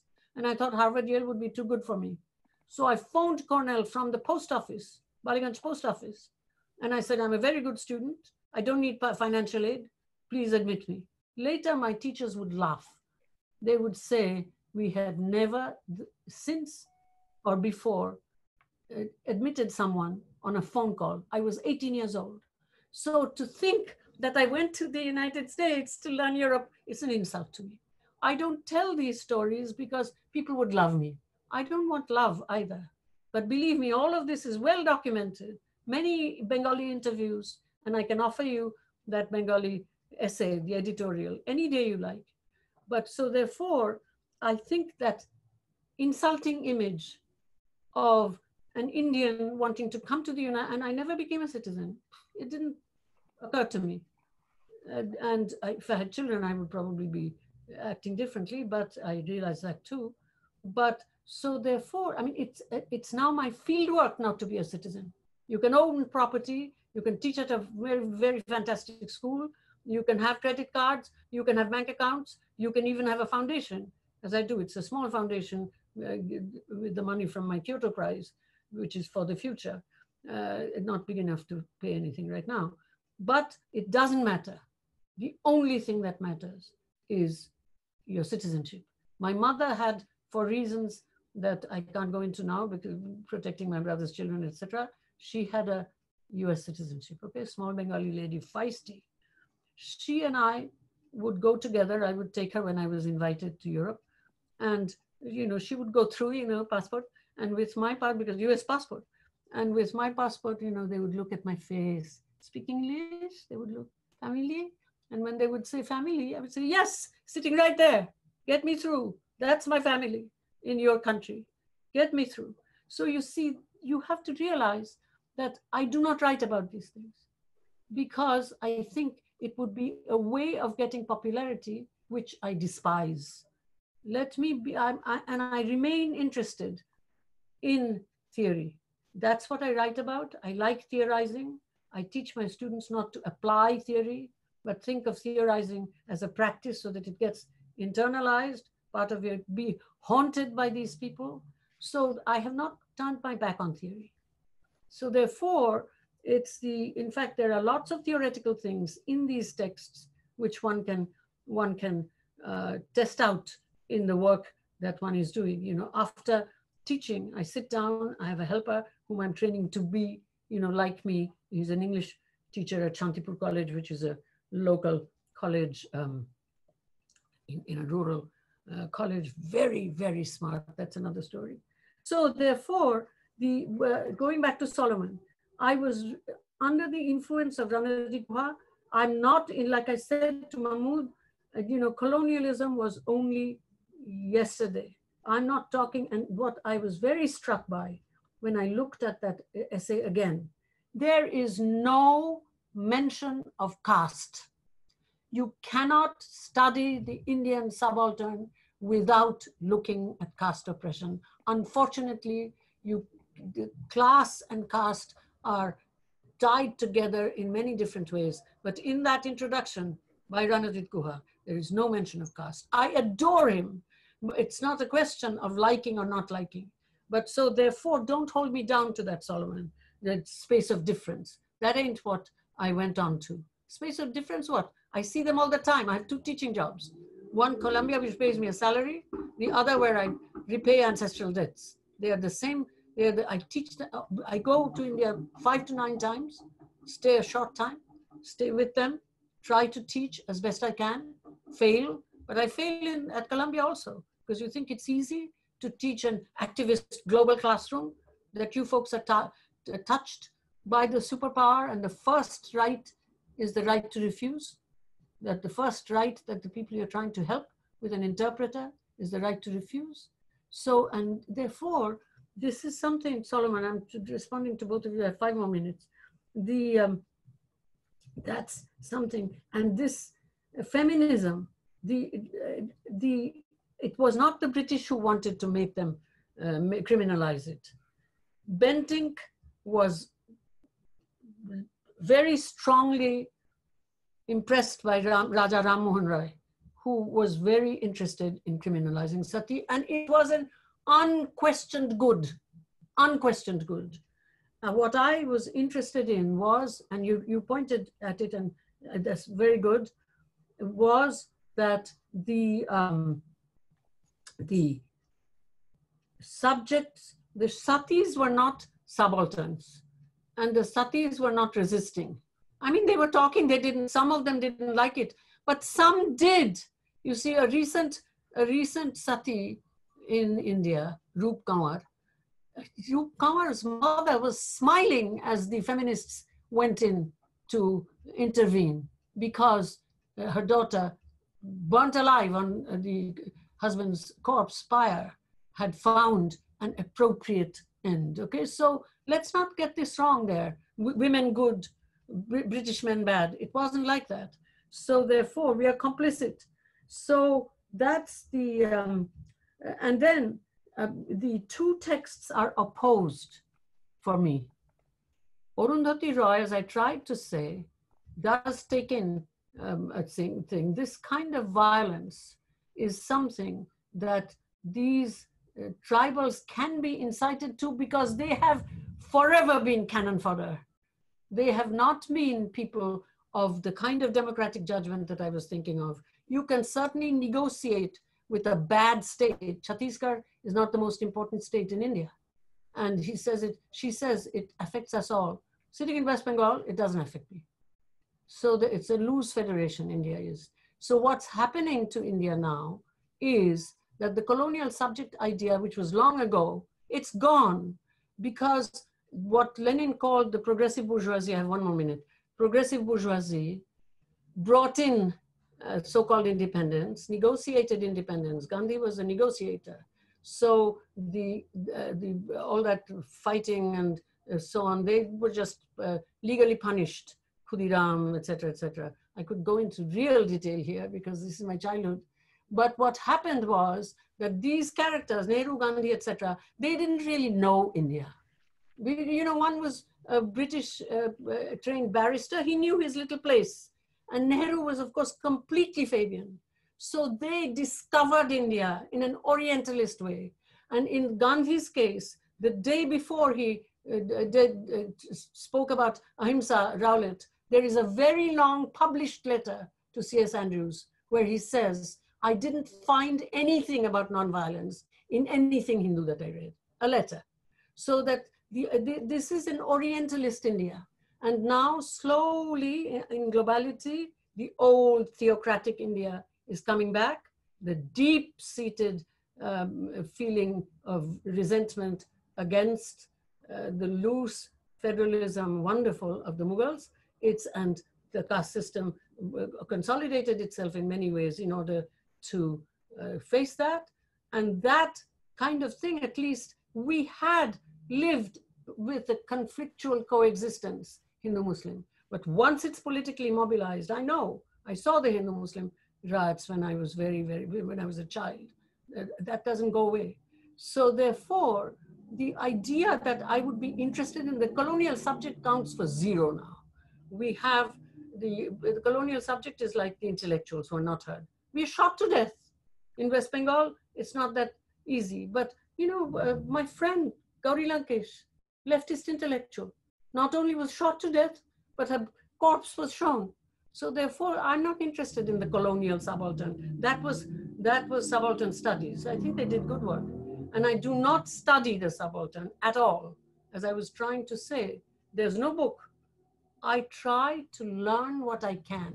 And in fact, many political theoretical books I find a bit boring because the author is making generalizations without having actually hung out with people who form the largest sector of the electorate. Misunderstanding of democracy. I mentioned Ramachandra Guha here. He's a good guy, but he doesn't know his whatchamacallits. So one sentence and then I go, general questions.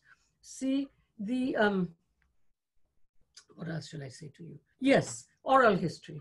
You see, studying oral literature. Oral literature is not necessarily the opposite of written literature. This is what they write on, and this I talk about a lot in Africa. With Biola, it was possible. It's kind of a half a joke, pre-scientific digitalism, writing on memory. So that rather than crude writing that the missionaries brought in, put languages in a box, give them writing, give them a name, etc., etc. Establish lingua francas. These unsystematized languages are survival languages. I'm not romanticizing. I don't think they're good necessarily or bad, and they're not just spoken by these communities. They're spoken by politicians when they go into campaigns so that there's ethnic violence before elections and so on. They're spoken also by people like Henry Chakawa, who first told me about this, who in fact does think that Mugi was not particularly correct in taking away the Department of English because the English department exists.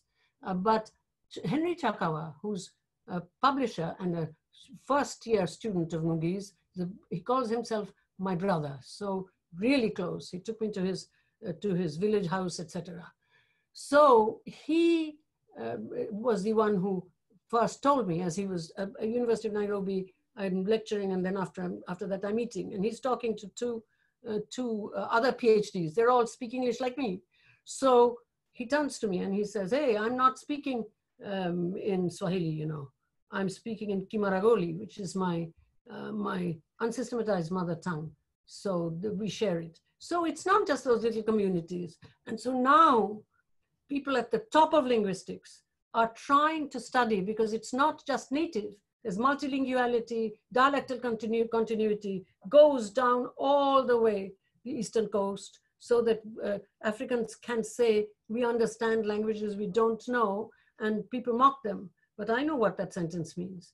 And so therefore they, like Claire Bowen at Yale, Stephen Bird in Northern Australia, they are trying to learn by accessing, which Arundhati Roy can't quite do, by accessing them, trying to learn how these languages are taught, digitizing, because digitally it's becoming not a database, but something else. It's too much of a problem. And we are involved in that work. Why? Because the development lobby, which is the worst kind of exploitation, this is what activism means for me. I don't write a book about this because what do I know? Nothing. The development lobby is for everybody else is interested in preserving languages, which doesn't do much good for the ones who are speaking the language. That's fine. They should be preserved. But the development lobby thinks the world's wealth of languages is an inconvenience. So we are trying to, most development workers are crooks. This last sentence. Most development workers are crooks, but there are some good. I always feel there are some good. We are trying, but with the help of these top-level linguists, it's an impossible project. Talk about telos, development, policy, who listen? We are trying, once again, Solomon, long-term, we are trying to give some kind of interest in learning from those who are being developed. And now we can't because of the lockdown. So these are some of the things that make me feel that oral history, testimony, and so on and so forth, does not undermine this argument that I'm making. And I've written a great deal about this exchange with John Beverly. So it's published work, about 10 years old. If you want to hear my voice, you will see it there. And that's, and for Solomon, if you want to see how this long-term education should be kept up while we solve short-term problems immediately, read a piece that I wrote. There are mistakes in there, but it's called What is to be Done, you know, joke, Lenin's title, that I wrote at the request of the Occupy Wall Street, and it's published in their journal called Tidal, okay? Tidal. And last but not least, I did not go in there to help anyone. I never go anywhere to do anything unless I'm asked. I started those schools after much resistance because I was asked by a middle-class activist in Purulia, Prashanto Rokit, in 1983, please to subsidize and open 4 schools. So that's it for now. Let's have questions. Thank you very much, Gayatri. So just, I have a set of names. I have 6 names here and enough for 2 rounds, but I'm going to just invite those who want to ask a question. Just put down your name and your institutional affiliation on chat, and then I will recognize you. And if it's a student or a faculty, that's all. I will, yeah. Student or faculty, yes. Or observer, I don't know. So the first round, 3 people I have here, Sarasari, Dr. Sarasari, who is the head of the School of Women and Gender Studies at Makerere University. The second is Professor Isa Shivji from Dar es Salaam. And the third is a student at MISR, David Ngendo. Sarah, may we begin? Yes, good evening, Prof. and everyone. Thank you very much. And thanks a lot, Professor Spivak, for enabling me learn more about subalternity. The farthest I had gone was with regard to Patas Chatterjee's work on the politics of the governed. My question is subalternity contextual? Can one be a subaltern in one context and not in another? And when we talk about the possibility of escaping subalternity, who determines, who gives us the mandate to decide who are subalterns and who are not? And don't we risk being accused of othering other groups of people who may not have labeled themselves as subalterns, but we label them as such? So it is around that context and the possibility of othering. Thank you. Thank you very much. Professor Shivji? Yeah, I did have a very short comment. You partly answered in your response to the discussants. My question was that this thing that you describe as claiming citizenship by the subalterns. The first time around, I got the impression that somehow you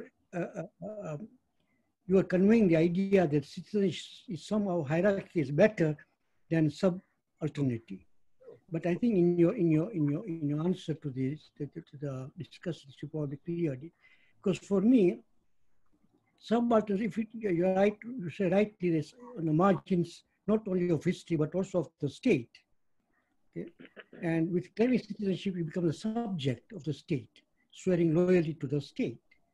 Okay? And this is another form of oppression, actually. Maybe you join the mainstream of resistance, maybe.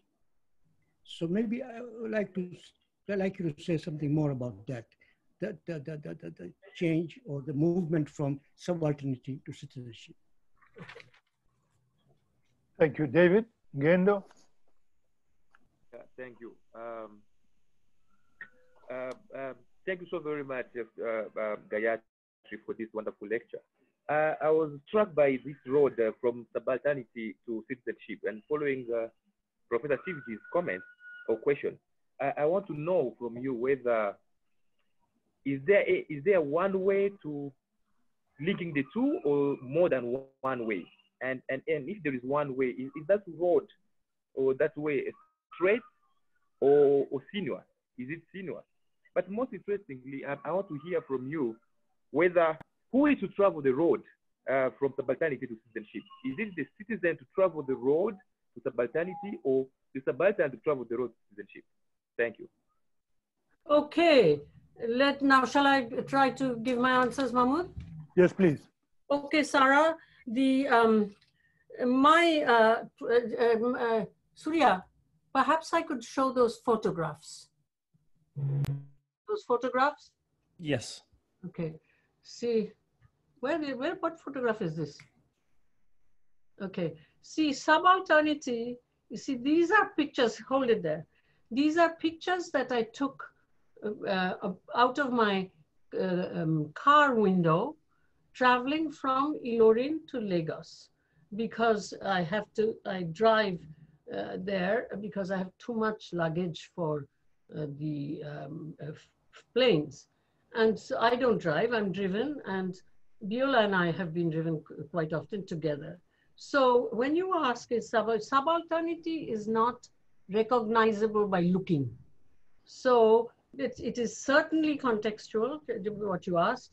And in fact, one of the things that I was told in the conference call for papers at Maulana Abul Kalam Azad Institute some years ago on marginalization, in the concept description in the call of papers, they said, we do not want speakers who are marginalized where they live, like in the United States, and are dominant in India.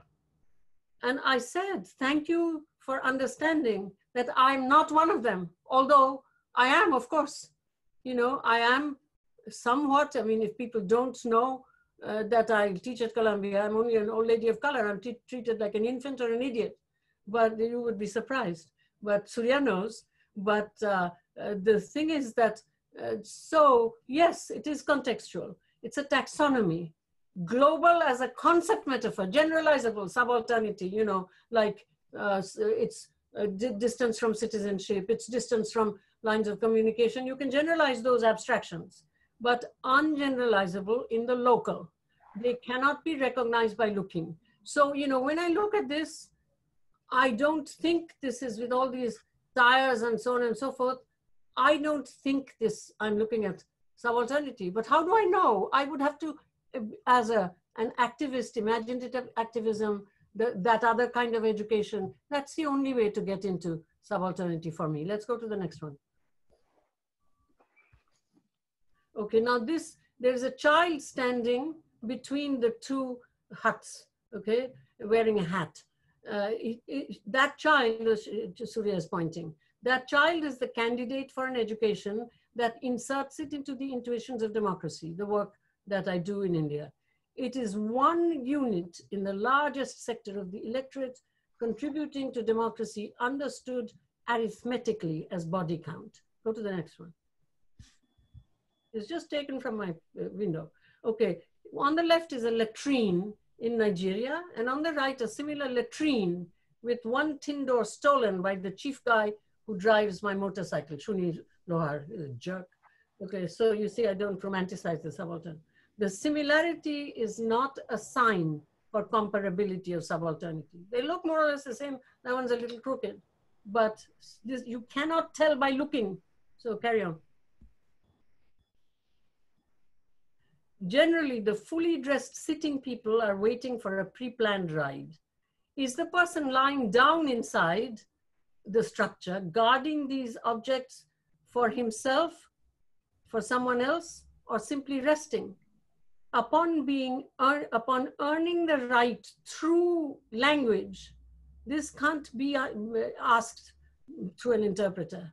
That's when I will begin to move in. But this is my car is moving. Okay, so then let's go to the next one. I think there's just one more.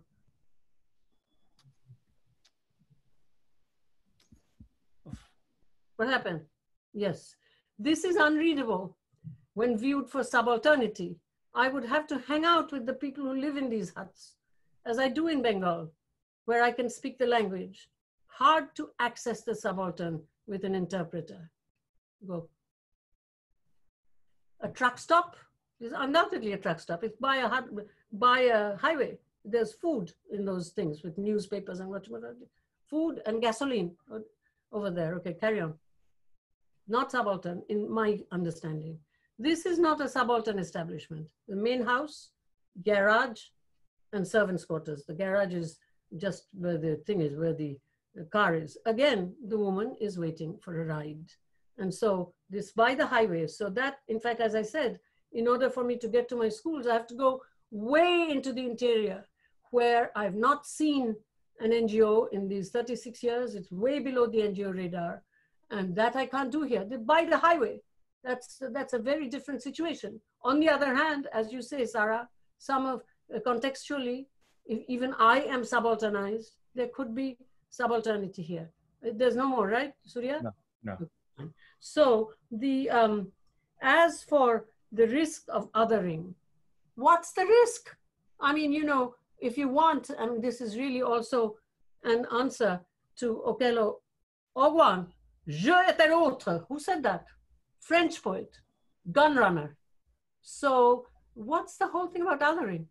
You think you will stop othering by not helping the subaltern? I don't care. It's very narcissistic for me to think, oh, I tell them all the time, I'm an upper caste Hindu. I harmed you.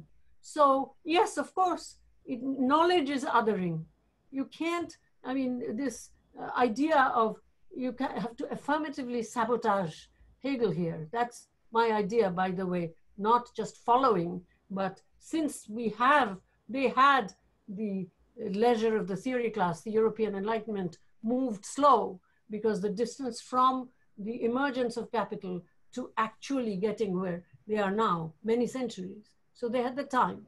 So I use their time, they're my servants, by learning and turning it around, affirmatively sabotaging, rather than saying, oh, let me do it with a blunt knife because it's Indian, hurrah. So I think that's stupidity. So therefore, as long as people know that I know that what I'm talking about, I'm not just generalizing Kant. So therefore, the idea of othering for me is the idea that you can, in fact, not other and stay alive. You know what I mean? You can't stay alive without, you can't stay alive completely selfish in the self, you die. So that's my thing. And the idea of claiming citizenship, I completely agree with Professor Shivji, whose first name I don't, yes, Isaac, Isa. Okay, because I addressed Sarah as Sarah, so I don't want to call you Professor Shivji, Isa. Okay, see, I'm American. You would never do this in India. So Isa, yes, as I said before, citizenship is not necessarily good. I'm completely with you. And I asked, have you seen bad citizens? Horrible citizens? Thieves, etc.? No, I said it was generalizable, and you are correct that they become subjects of the state. And therefore, once again, this is Gramsci. Of course, he never got the chance to write a book. They're all notes that we see, and therefore perhaps that's why he does it. Everything is medicine and poison. What you teach is how to dose it so that it doesn't become poison. The state is like that. I would believe that the state is good. Give me a break. No, not at all.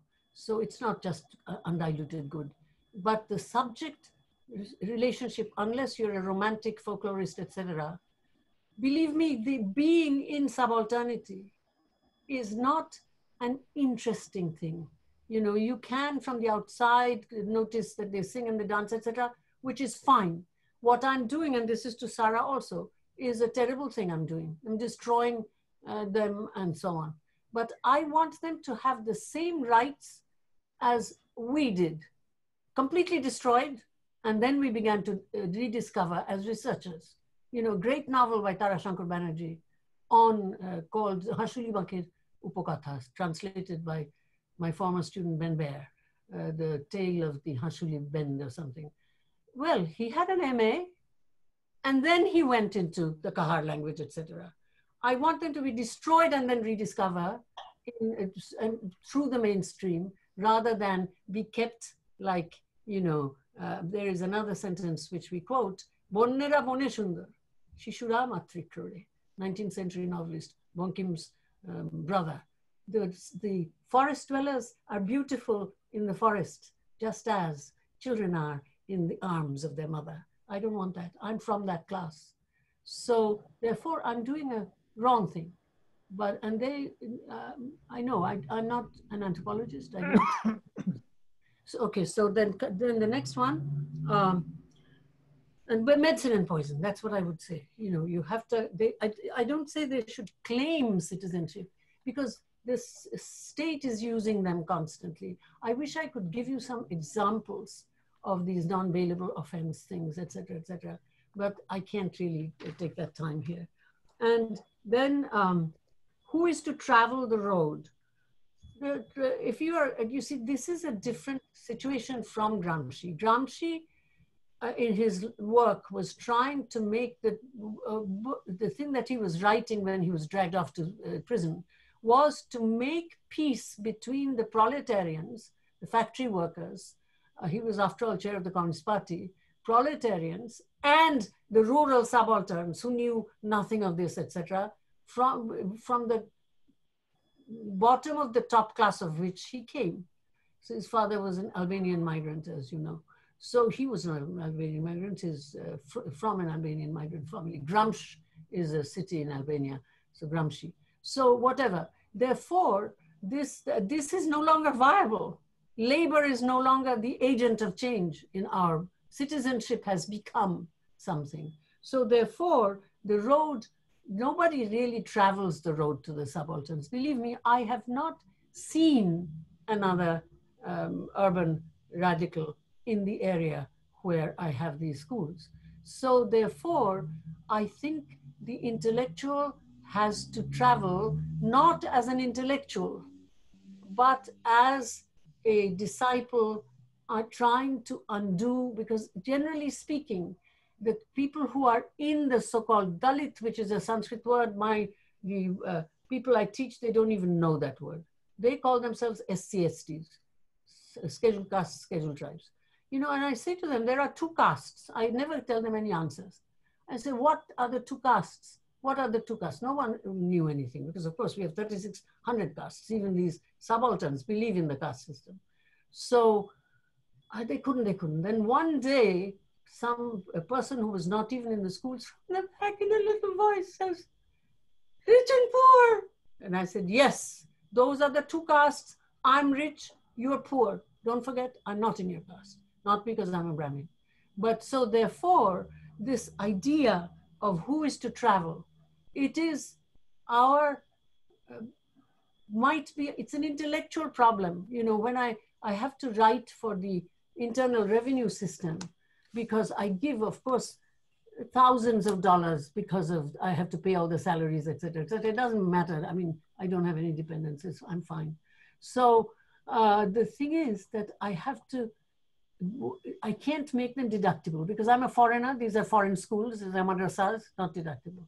But I must make it deductible somehow. So I have to write for the Internal Revenue System. And in fact, Surya helped me fill out those forms. And because I was being actually audited by the New York State. I mean, they were like killing me. And I had to write that this is an intellectual problem, and it is an intellectual problem. And the guy I have now as the trainee, he came to me because he was interested in my saying that it's an intellectual problem. Can a super educated, quote unquote, half colonial, half European, half nothing, etc., only, you know, I write, I wish I could show you the pages and pages of Bengali writing that you will find in my notebooks. Here it is, writing can you see? Can you see? Hey, can it be seen? Yes, we can. So you see, I write my lectures fast. So the thing is that I have to ask myself, like, it's an intellectual problem. Can someone, as from the metropolitan middle class, and for them, Calcutta is a metropolis, can such a person, going forward from Fanon and Gramsci, neither of whom lived long enough, can the so-called super-educated intellectual look upon this so-called intellectualship as a muscle-binding problem? And is that this intellectual problem? I mean, I don't put these languages, but I don't have the time to find what I wrote for the Internal Revenue System. So that's what I say. Indeed, it's the intellectual without that word. It's the oppressor who has to travel. And someone asked me about chiefs. You see, when the people first went, of course, as you well know, and you know that book that Du Bois criticized, that Du Bois wrote a critique of, Raymond Buell. You see, what is it called? The Problem of the Native, or something like that. And so, you know, as you well know, these giving the power to the chiefs had lots of quotations there, and that was written so long ago. No, he was not politically correct. The quotations about how to stop the feeling of one Africa, how to stop the feeling of anything like Pan-Africanism. So that, and I don't know anything about it. I've read Mahmoud's book, I've read Citizen Subject Balibar's book, and I've read what is in Du Bois's library. And I read a lot of Du Bois. So therefore, there is no way in which the subaltern actually travels to the intellectual. The subaltern is energized in other ways, as we see in Arundhati Roy. But that's a very different bag of beans. Millenarian Christianity also has enabled the enslaved in the United States, because Irele's reading was because it had a teleology. So Du Bois could describe their way of seeing emancipation as a general strike, the 100,000 lowering their tools and buzzing off, the so-called contraband fugitive soldiers joining the Union Army, but also as understood by the subaltern as the coming of the Lord. That's another, you know, it's like Mao. Who was Mao? It's in Arundhati's thing. He was a leader. We are following his vision. So there's a picture of Mao up there. So the thing is, that's a very different ball game of the intellectual going. So let's not use the word intellectual, David. It's a very fine question. But if the subaltern could, do you realize I teach in India, right? Most of my students have not seen trains. I'm not talking about being on trains. They have not seen trains. And my best female teacher has never been on a train. I mean, think of it. Going to the one of the students, Lakshmi Lohar, she was frightened because I brought her to a village that's like 45 minutes by motorcycle because I wanted her to share in the common lunch. She was frightened because she was so far away from her village. So therefore, in my context, and perhaps this is not generalizable, and in fact it is not, in my context, the idea of subalterns being pushed into, you know, being pulled, you know, like testimonies, you choose, and so on and so forth. that is not for me a picture that says anything in terms of my own commitment to undoing this kind of, I use my privilege. You can't undo historical privilege. I use my privilege, and I say to the students and the supervisors, will you be able to do without the fact that my privilege is now giving you a lot of things? I could go on because I speak to them all the time. I just talked to them 3 days ago. So that's it. Thank you, Gayatri. I'm going to recognize 4 people. The first one is Adventino Banjua. Adventino is a student, a 3rd-year student at Makerere Institute of Social Research. Second one is Aslam Farooq Ali. Aslam is from South Africa. He will tell us which university he's at. Third one is Julius Kikoma at Makerere University in the Humanities and Social Sciences. And the 4th person is Gil Anidjar from Columbia University, Professor Gil Anidjar. So may we begin? Adventino, please. Yeah. Hello? Yes, please. Do you hear me? Yes, yeah. yes. Thank you, Professor, for the lecture. I think my question is quite answered. I wanted to hear from Professor more on what kind of infrastructure is needed to ensure that the subaltern can be heard. Thank you. Fantastic question. Okay. Thank you. Aslam? Thank you very much, Aslam Farooq Ali. I'm affiliated with the University of Cape Town. Professor Spivak, perhaps you can say something about the act of silence as an expression of agency. And I'm thinking of one of the characters in the novella who has taken a vow of silence, the one who has the encounter with the pterodactyl. And when he then chooses to speak, finally, it is with a forceful agency. So the dilemma is, what if silence is a choice? What if remaining on the margins of history is not necessarily the central dilemma? What does this tell us about the interlocutor who chooses to speak on behalf of the subaltern? I think there's a lot to be unpacked specifically in the text on this. Thank you. Yes. Thank you. Julius Kikoma? Thank you very much, Professor Spivak.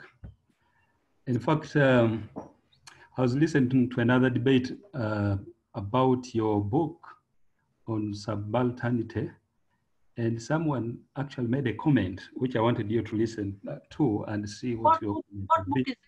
What book is this? Because I never read a book on subaltern. The Subaltern Speak. Oh, the essay, yes. Yes, the essay, yeah. And the person was saying, actually, the subalterns speak. But the problem is the problematic listeners. That means there is someone who listens. There is always a listener to the subaltern. But they listen carefully for what they are interested in. Meaning that they are picking only those things from the subaltern that will further their interests. So I then ask the question, who listens to the subaltern and at what end? And the second question that I could ask you comes from what you said, that it looks we don't have the infrastructure, the subaltern, there is no infrastructure for the subaltern to complete their speech acts. What would be the relevant infrastructure for them to complete their speech acts? Thank you. Thank you. Thank you very much. Gil Anidjar. Where are you, Gil? Hey. Hello? Yes, Gil. Okay. I was being muted. Hi, Gayatri. It's very good to see you and hear you. I'm grateful for the opportunity. I'll try to make this short. There's a sentence in your response where you said that according to Guha, the subaltern have a collective voice. And you say, I never went that way. And I'm wondering whether you can say something about the grammar, because when you speak about the subaltern, there is a plural. The grammatical subject seems to be a plural. And I'm wondering whether you can tell us something about the individual versus the collective. As you said, the subaltern is not given the opportunity of becoming a collective, and yet the grammatical language that we have seems to be a plural. And I would think that we're not simply coming to an individual voice. The second question, it might not be the occasion, but I would really, really love to hear more about the class you're going to be teaching about mathematics. And maybe if you can say something about this, but it leads me to my real question, I suppose, which is that you seem to describe the imagination as literary. And it seems to me that mathematics is a form of imagination, and the scientists, after all, are sometimes very imaginative in the kinds of weapons, for example, that they produce. And so what is particular about the imagination that you seem to want to own? You don't qualify it. You say, we are scholars of the imagination. And then the last thing, and it's really a small detail, but you said something about adult learning, and you said adults cannot learn. And yet, if I can ever think of a living proof to the falsity of that statement, it would be you yourself. You are constantly learning, and clearly age is not the limit. And yet you were saying, I can only teach small children because they are wet cement, but adults are, stuck. They become, I don't remember what phrase you used, but surely you are an example to the possibility of learning. Okay, that's good. My question. Good, thanks, wonderful questions. I want to begin with the Cape Town question. This is Aslam Farouk Ali. Is that Cape Town? That's right. Yeah. Okay, I'll begin with that because that takes us to the text. The right to be silent is obviously a right to be silent, but of course one must acknowledge it, that you could not move the person or groups into a response. That's responsibility. So absolutely, you must acknowledge that you did something, you're not there. But what is there in that silent thing, I hope I can get, Surya, do you know what page that was where, tomatoes? 157. 157, okay.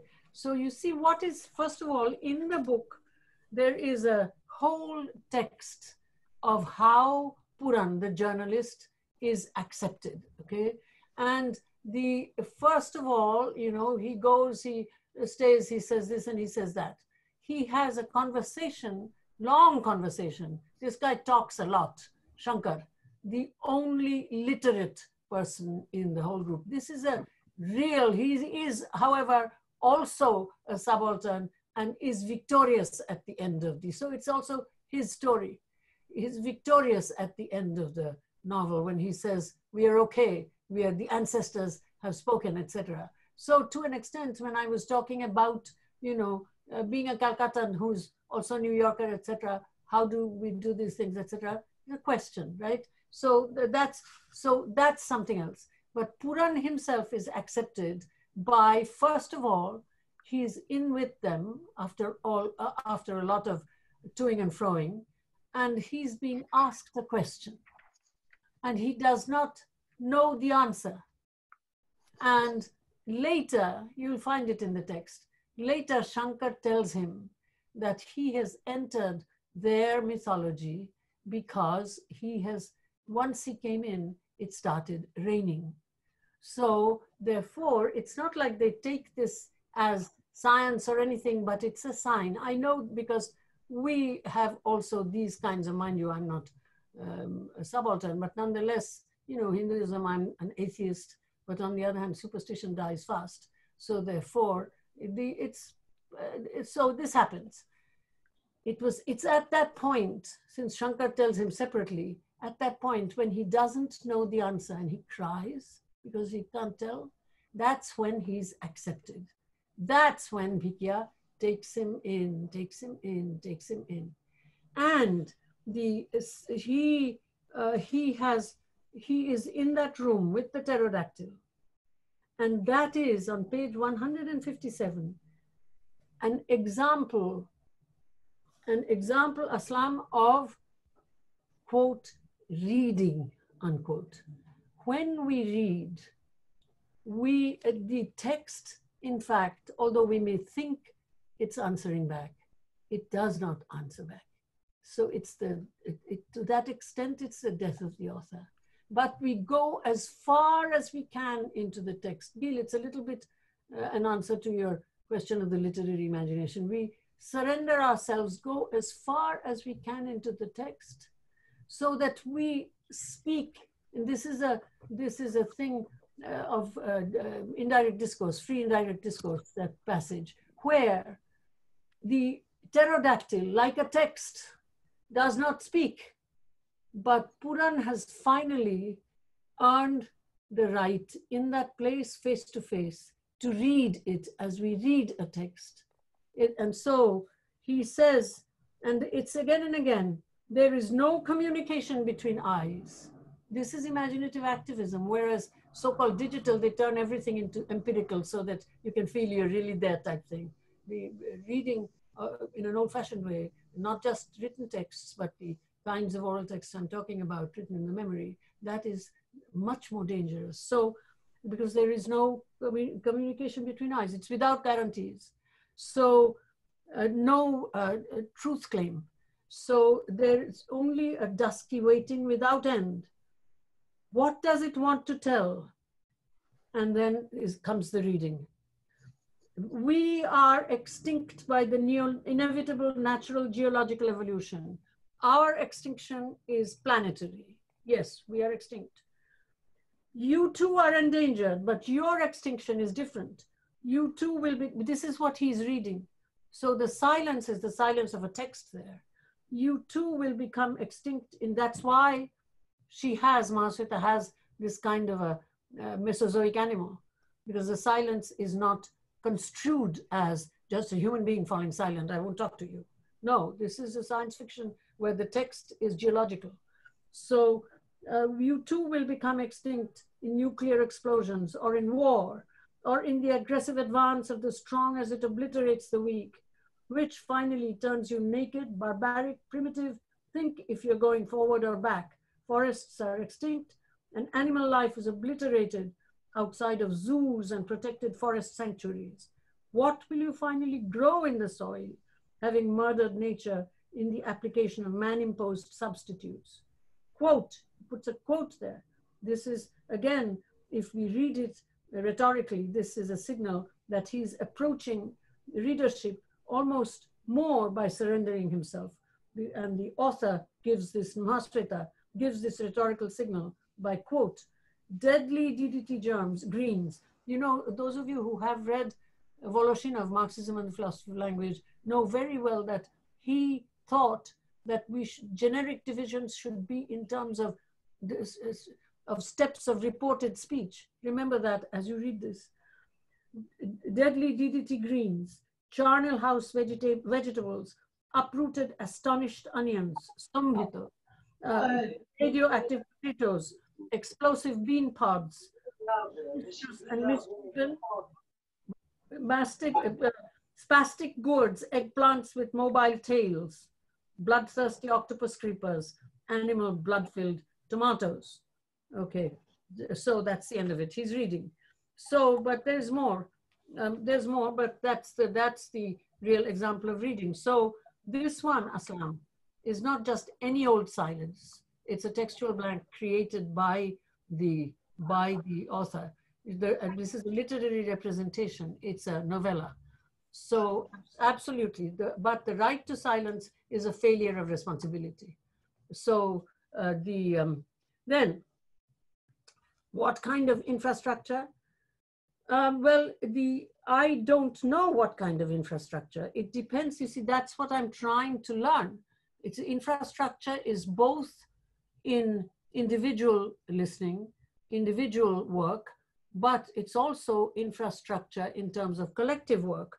And someone who said that the development listens, I mean, I talked about development, therefore, they certainly listen. And you know, when I go to these development meetings, sometimes I'm invited as the only humanities person. I'm very quiet because, of course, since I don't have anything written about all of this, they think I'm an ivory tower person. And so very humbly, I ask the agricultural people from these universities, which really want to have better university structures, which is fine. I ask them, do you actually get in touch with the people? And they say, yes. And I said, please tell me. So we train research assistants, and after all of the data has come in, we send out the research assistants to validate the data to see. And I ask and mind you, I'm talking about maybe 50, 60 examples here. I mean, I'm old, like Gil pointed out. So the answer to the question, when I say, is there ever a surprise? The answer has always been no. So, you know, Anthony Appiah was kind enough to quote me once in the New York Times saying that he really liked what I said. It's not who speaks, but who listens. more important to me. Otherwise, we're always preaching to the choir. And as you say, on the other side, the development lobby listens to what they want to hear. So therefore, yes, it's not, you're not telling me anything new by saying that people, remember what I said about the essay. First of all, I criticized it way at the beginning, that it was a result of a metropolitan migrant. It was like Edward saying to me, he suddenly realized he was Orientalized, and he was a much greater guy than I was. But this is a metropolitan immigrant's identity crisis. I diagnosed the bloody thing as belonging to that kind of US leftist idea of colonialism. So what can you say negative about this that I haven't said stronger? So I think you should take a holiday on that one. Who listens? I don't know. With all of this activism and confronting the governments here, there, and everywhere, I don't speak on behalf of anyone. And that's also a mistake. I don't speak on behalf of anyone. But I am their servant to an extent, so that I bring some facts about, you know, Ujjwal Lohar and his non-bailable offenses, which he can't go home now for 6 months. So I am there. I bring it to the thing, or Noor Jahan's thing, son dragging the woman with her hair across stubble, and Noor Jahan saying to me, "You talk to the panchayat, tell them that this son of mine, this is the third woman that he's doing this to." And when I say it to the panchayat, they say, domestic violence is not a tribal issue, okay? So therefore, I certainly know that this is a problem. But then so the problematic listener, yes, what else is new? I mean, how is that a critique of my essay? I even said that what I was saying there was that she spoke. And it's not that she completes her Speech Act. We have to complete it in order for the Speech Act to exist. That's why she cannot speak. It's not her problem. She spoke with her body in extremis. I've understood suicide as a weapon with this great aunt of mine. She was 17 years old. She waited so that she could prove she left a letter for her sister, my grandmother, and which was to be opened in 60 years because she didn't know when the British would leave India. So it's not like that she didn't speak, but that was the point. It was the rhetoric of rage that said that you didn't hear me. That was and I said that people did not read that rhetoric because they were so they're not trained to read rhetorical signals. So I shouldn't have done that. My editors should have said, you write it down there that she spoke, but she couldn't be heard, etc., so that everyone understands. My fault. But certainly the idea that this is a critique of my essay, I think it's too late. Too late, too little. Then in the Gil, what I said was, if I said the other thing, then I made a mistake in saying this. What I said was that I'm not interested in colonial subalterns. I didn't go there because colonialism for me, it's a very wonderful thing to study and to see how extraordinarily they were, how incredibly cruel and how incredibly exploitative and dominant, etc., how hegemonic they were. But I find as a result of what's happening now, because these people, these folks where I teach, they have never seen white people. When Ben went there, they saw Ben had a disease. They thought Ben had a disease. So the thing is that colonialism doesn't mean anything to them. Although, of course, I always speak on Independence Day. I asked a young girl, small girl, school, what is Independence Day? So we defeated the British that day. So I said, have you ever seen British? Who are the British? I don't know. So I said, what did the British do? So they didn't let us celebrate Independence Day, she said. Yeah, correct answer. But you see, this is colonialism, which is why Dalits, in fact, prefer the way, because I went to a school where I was taught by Christianized outcasts, Christianized Dalits. My teachers, my parents were smart enough to send me to diocesan, but they were Christianized, right? And so, therefore, it's hard for me not to acknowledge that we, the Brahmins, treated them like animals before they were Christianized. So therefore, I'm not for the colonials, but there's complicity here. So therefore, the colonial subaltern is not my thing, is what I said. As for the imagination, you know, I say certainly that no great work can be done without the imagination. You don't even have to be literate. See, that's the whole thing, teaching these people. The imagination doesn't die. You know, it's of course contextualized, but you can, and you know, people, because people are as they are, some are tall, some are short, some have stronger imagination, some have been ruined, etc., etc. But you can, when you see it at work, you realize, you're surprised, you feel you've passed an exam. See what I mean? There are many examples again, but I can't give them. So what I certainly don't think the imagination is tied to the literary, but this kind of nature of using nothing but this imaginative activism, in other words, making the imagination more flexible, moving more and more and more toward giving as much as, I mean, you resist, I mean, it's very hard to resist the wanting to understand by making familiar. It happens to me too. It's not something that anybody can really win over, but you know, it's like mitweg sein, right? You, that particular thing, that's among this taxonomy, that is all we have to teach. That is all that we have to teach. I do not teach any subject matter, I have to, but on the model of cross-examining reading the text. On the model of history, bad history, one example of a novel is proving all kinds of social scientific truths about a culture, etc. This is, cultural study has become like that, right? It's taken, anthropology is bad, they did it. But believe me, even their bad politics, they prepared more. And now today, with the disciplinary critique, anthropology is in a different place. Cultural studies, I can talk about my culture. All about the critical stuff that we developed, that when you talk about your culture, immediately you're distanced because it's, to take Sarah's word, othered. Culture alive is its own counterexample because it keeps moving away from how you summarize it, as you must do. So therefore, that's the imagination bit, right? And so the individual, as I said, what I did after writing Can the Subaltern Speak and realizing what it was, slowly, in 84, I mean, I gave the talk in 83.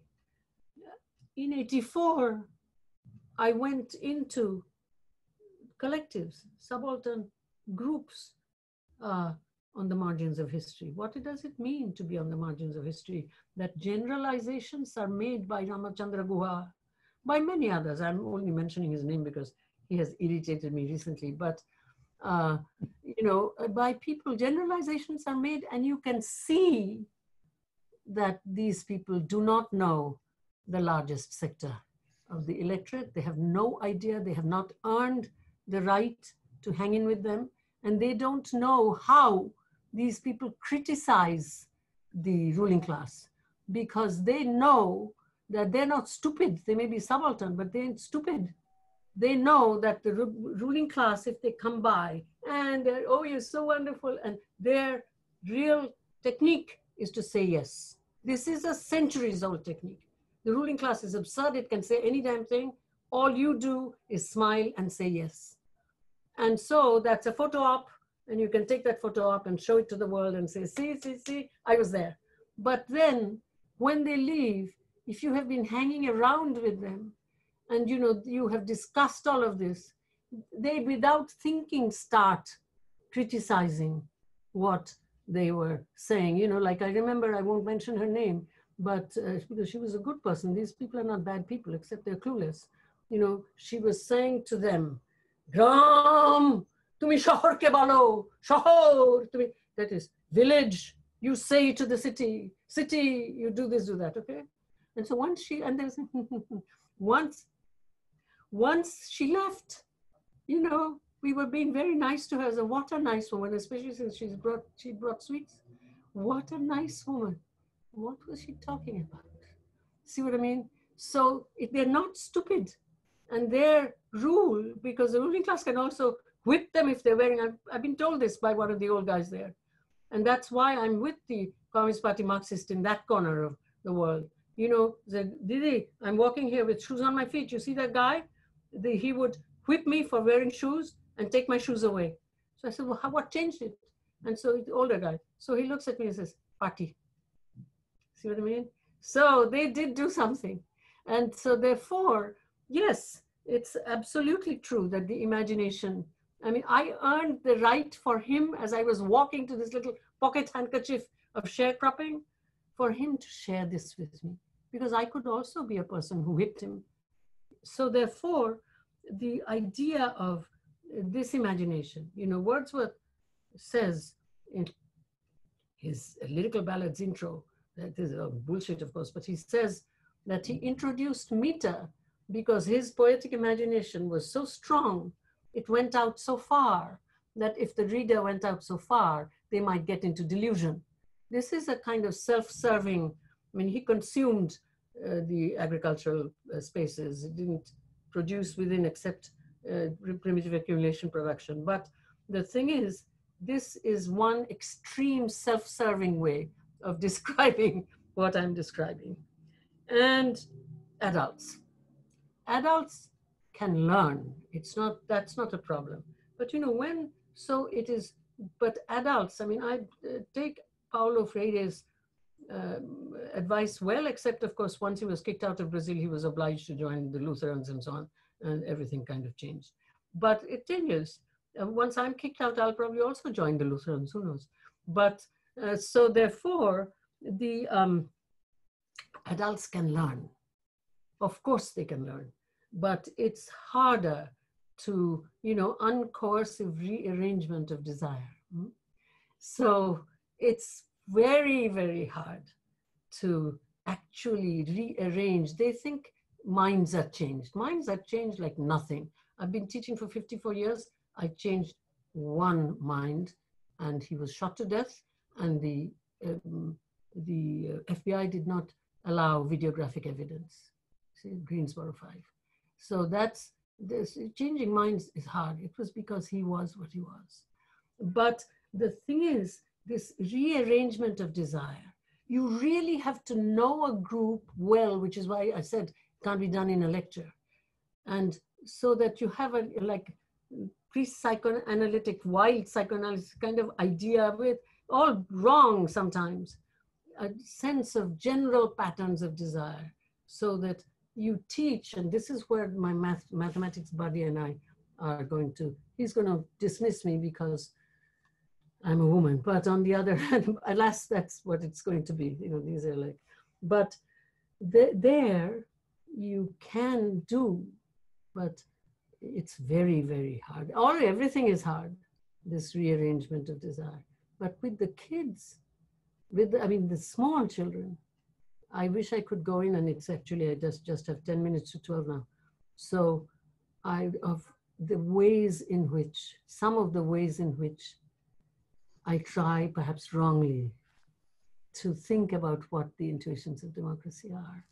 It's hard because wonderful questions, Guy. I've tried to answer all. Thank you, Gayatri.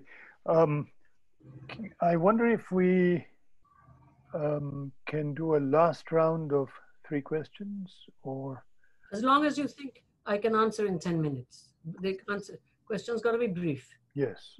I mean, I don't have to go in 10 minutes, but you have until 12, right? I'm sitting at my desk. Yeah, we can take another extra 5 minutes or so, 10 minutes, whatever. So it's really all on your discretion. So I have 3 people here. I have to apologize to everybody else. There have been lots of people on chat. Joseph Jamberi. Joseph is a student, 4th year student at MISR. MISR is the acronym for Makerere Institute. I bet I got, yes. Yes.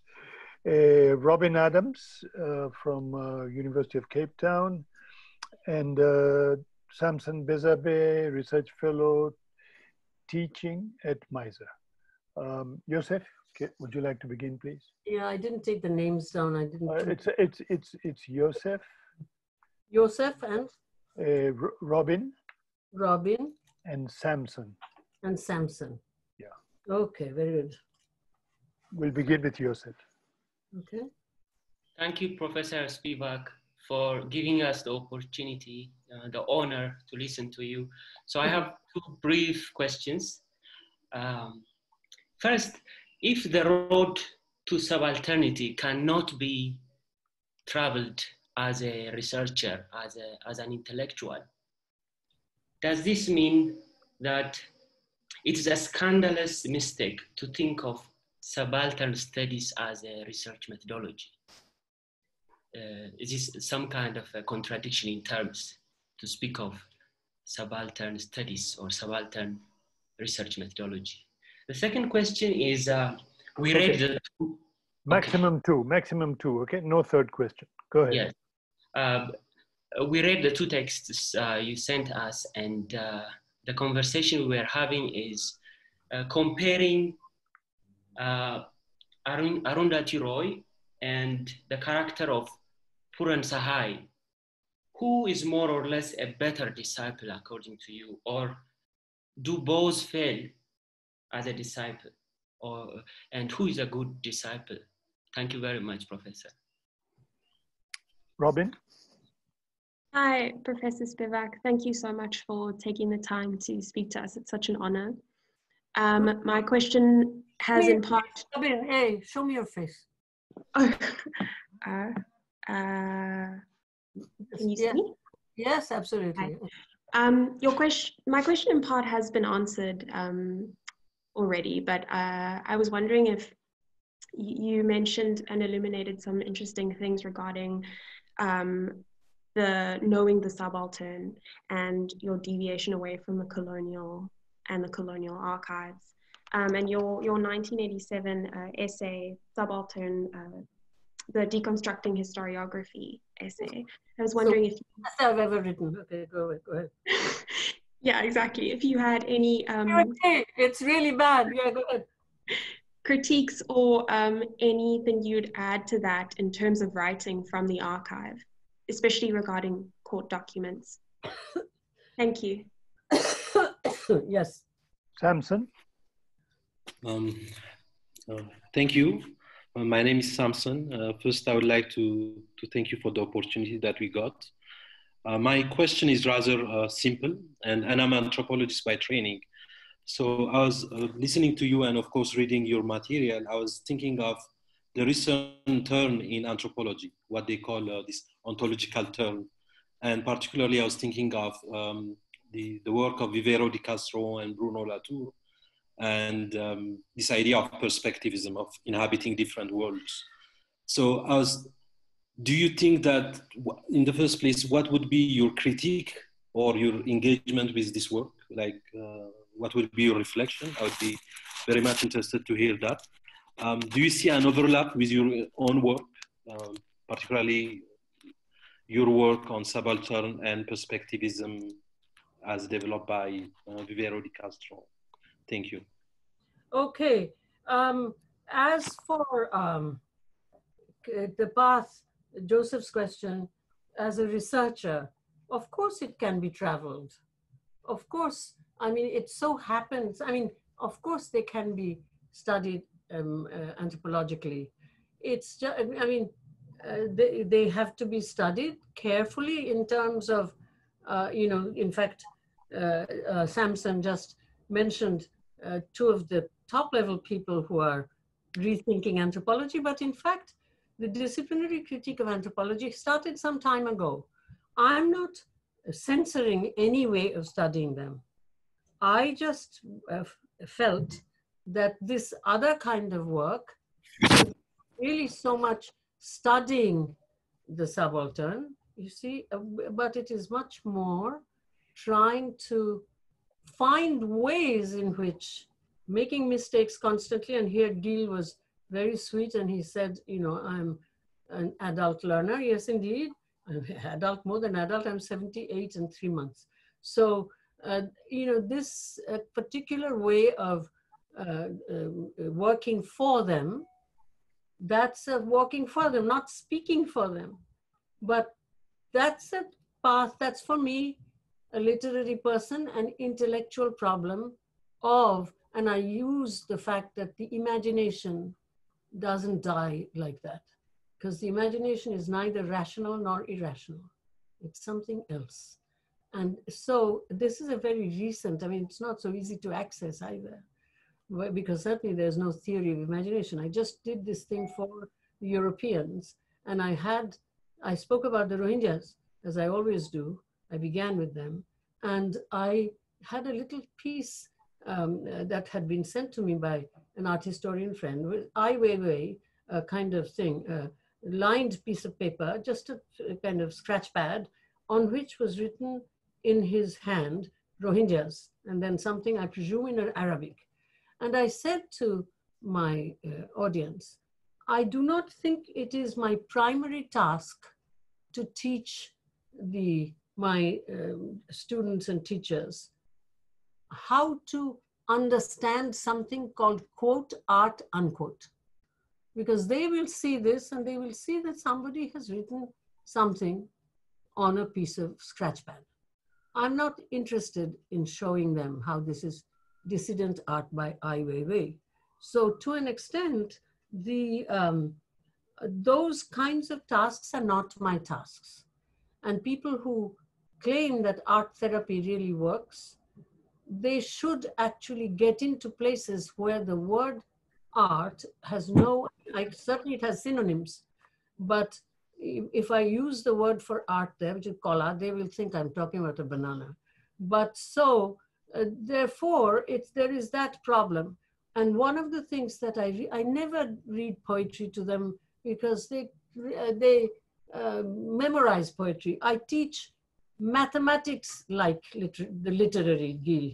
You know, the decimal system, I wish I could talk about it now, but I can't, it'll take too long. But so I don't read poetry. But Shankho Ghosh, 10 years older than I, a real activist poet, who wrote a poem called Mati, or Land, in response to this withdrawal of citizenship from Muslims, the CABs and so on in India. I didn't even think about it. I read it to Nimai Lohar and Ujjwal Lohar in my Boidhanathpur school as they were sitting on the floor there. And I didn't even think that I was reading poetry. And the poem is such that they grasped it. And so it can make something. It's not like a simply written poem so subalterns can understand. There came a moment when the Muslim woman is speaking about Agni Parikha. And I had to say that, you know, this is Sita and Ram is now the king of modern India. So it's a Muslim Sita. This I had to say. This I had a little explanation. But so, therefore, I won't say, Yosef, that it can't be anthropologically, they can't be studied, but that's not my task. It doesn't interest me. I think the subaltern can certainly be studied anyway. So, and otherwise the development folks are really studying the hell out of them. Okay, so like someone said last, okay. Then comparing, Now remember, we can't really compare Arundhati Rai to Puran Shahai because the figure in the novella, it's a literary representation of a character, okay?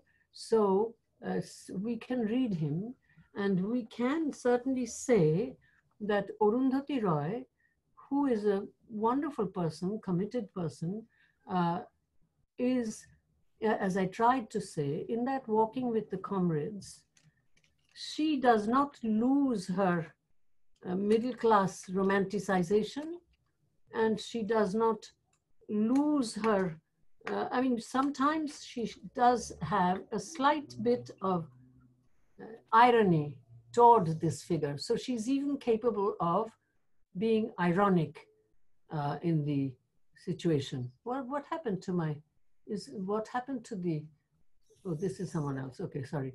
But ironic, she's capable of self-irony, which is of course also somewhat control, etc. So if you wanted me to compare, I would say that the representation of Puran, who doesn't just go there like a Dr. Livingstone and then leave and admire these folks in working, rewriting, being cannon fodder into a resistance figure, quite violent themselves. Violence breeds violence, so that's how it goes. I think her character, if one can make such a comparison, is quite different from Puran's, whose effort to, as it is represented, is to enter that area and then write the report. We have the report, but then decide or not decide, it's not sure that he's, and that is also quite interesting. You make up your mind not to send it, the report not sent, but we have it.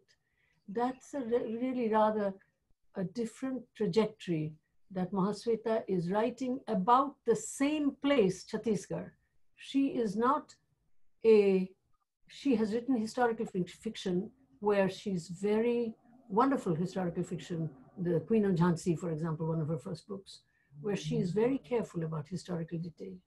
But here she drags us away, and only for someone who knows what's going on, does she leave a clue, that name, Abujmar, mountains that cannot be understood, right in the middle, as a just passing mention, and then move on. So that she's sort of telling us, in spite of her note, this is not a real place, this is not a real tribe, this is not an anything, this is all of India, etc. That is also part of the text, because there's that name Abujmar right in the middle. So I would have to say, if one could compare, that I learn more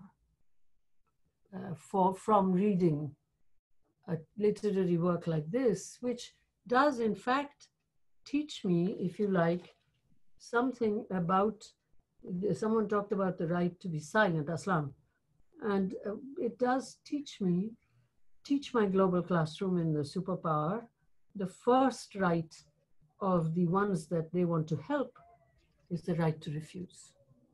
That's what Shankar does. Shankar refuses, the only literate person.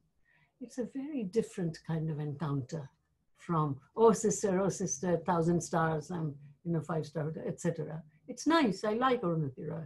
She's very effective. But now, the very last one, which was about Bruno Latour, Castro. Now, I don't do, of course, anthropology, Samson. I don't know how to do anthropology, and I'm not very interested in that. That doesn't make anthropology bad. I just don't have, I notice I don't have anthropological curiosity. What I like is not necessarily good. I think many people make that mistake. Because I don't like it, therefore it's bad. But you can hear me, right? Yes. Okay, because mine, so, see, I live in what used to be a working class area. It's now slowly getting gentrified. So the internet connection, although I have the best internet connection, the plugs and stuff in the basement are bad. So my internet fails all the time, okay? So it says launching, please click open Zoom meetings, etc. on my computer. But anyway, so I am not really, and also I'm not, see the way I teach theory to my students is, and I don't really teach them a lot of theory. I teach them and I ask them to read theory as if as if it's new, as if it's a piece of creative writing, so that you can begin to see it as a text written by someone, and so that you can perhaps, so that what I really want you to do is to be so careful, I mean, read it in a literary way, so that it becomes part of your mental furniture, and so you don't walk out to apply it, because if you apply a theory, the text will become that example of that theory. That's just a fact. So therefore, you know, when people talk to me about deconstruction, well, deconstruction certainly I learned as well as I could, and I still haven't finished. And, you know, I read Balibar, all of these people, but what I do, I call reading, not anything else. So it has, therefore, I don't use a lot of the new anthropological texts. I read them, but they don't speak to me that much, because I think the idea of European control in the case of Latour has not disappeared. I like him very much, don't worry about it. We are at conferences together. I think he's fantastic and certainly much smarter than I, no problem. But the thing is, and much has a very broad spectrum of sphere of influence, and as it should be. But I find in the interstices of his writing a kind of right to be critical of Europe in a European way, which doesn't speak to me. So that's it for the answers. And I have taken 7 minutes more. Thank you so much, Gayatri. Just a couple of words before I close this. Some of you have asked for a copy of the recording. I think Javi will be in touch with you. Gayatri, thank you so much for being extraordinarily generous and patient with us turning one question into 3 or sometimes 4 questions, but giving each of them due consideration. It's been a great occasion, especially for us at Makerere Institute of Social Research, although I'm speaking from New York City, but that's the lockdown. Thank you on behalf of all of us. And when the lockdown is not there, we look forward to welcoming you in person at MISR. I really want to go. I mean, you know, I mean, all those friends of mine taught there. I mean, it's a place for me to visit. I hope I can come after lockdown. I certainly hope so, and we'll try and make it. Wonderful. Thank you very much. I learned a lot. Thank you, Gayatri. And thanks to everybody. See you next Wednesday, Professor Robert Meister. And thank you. Okay.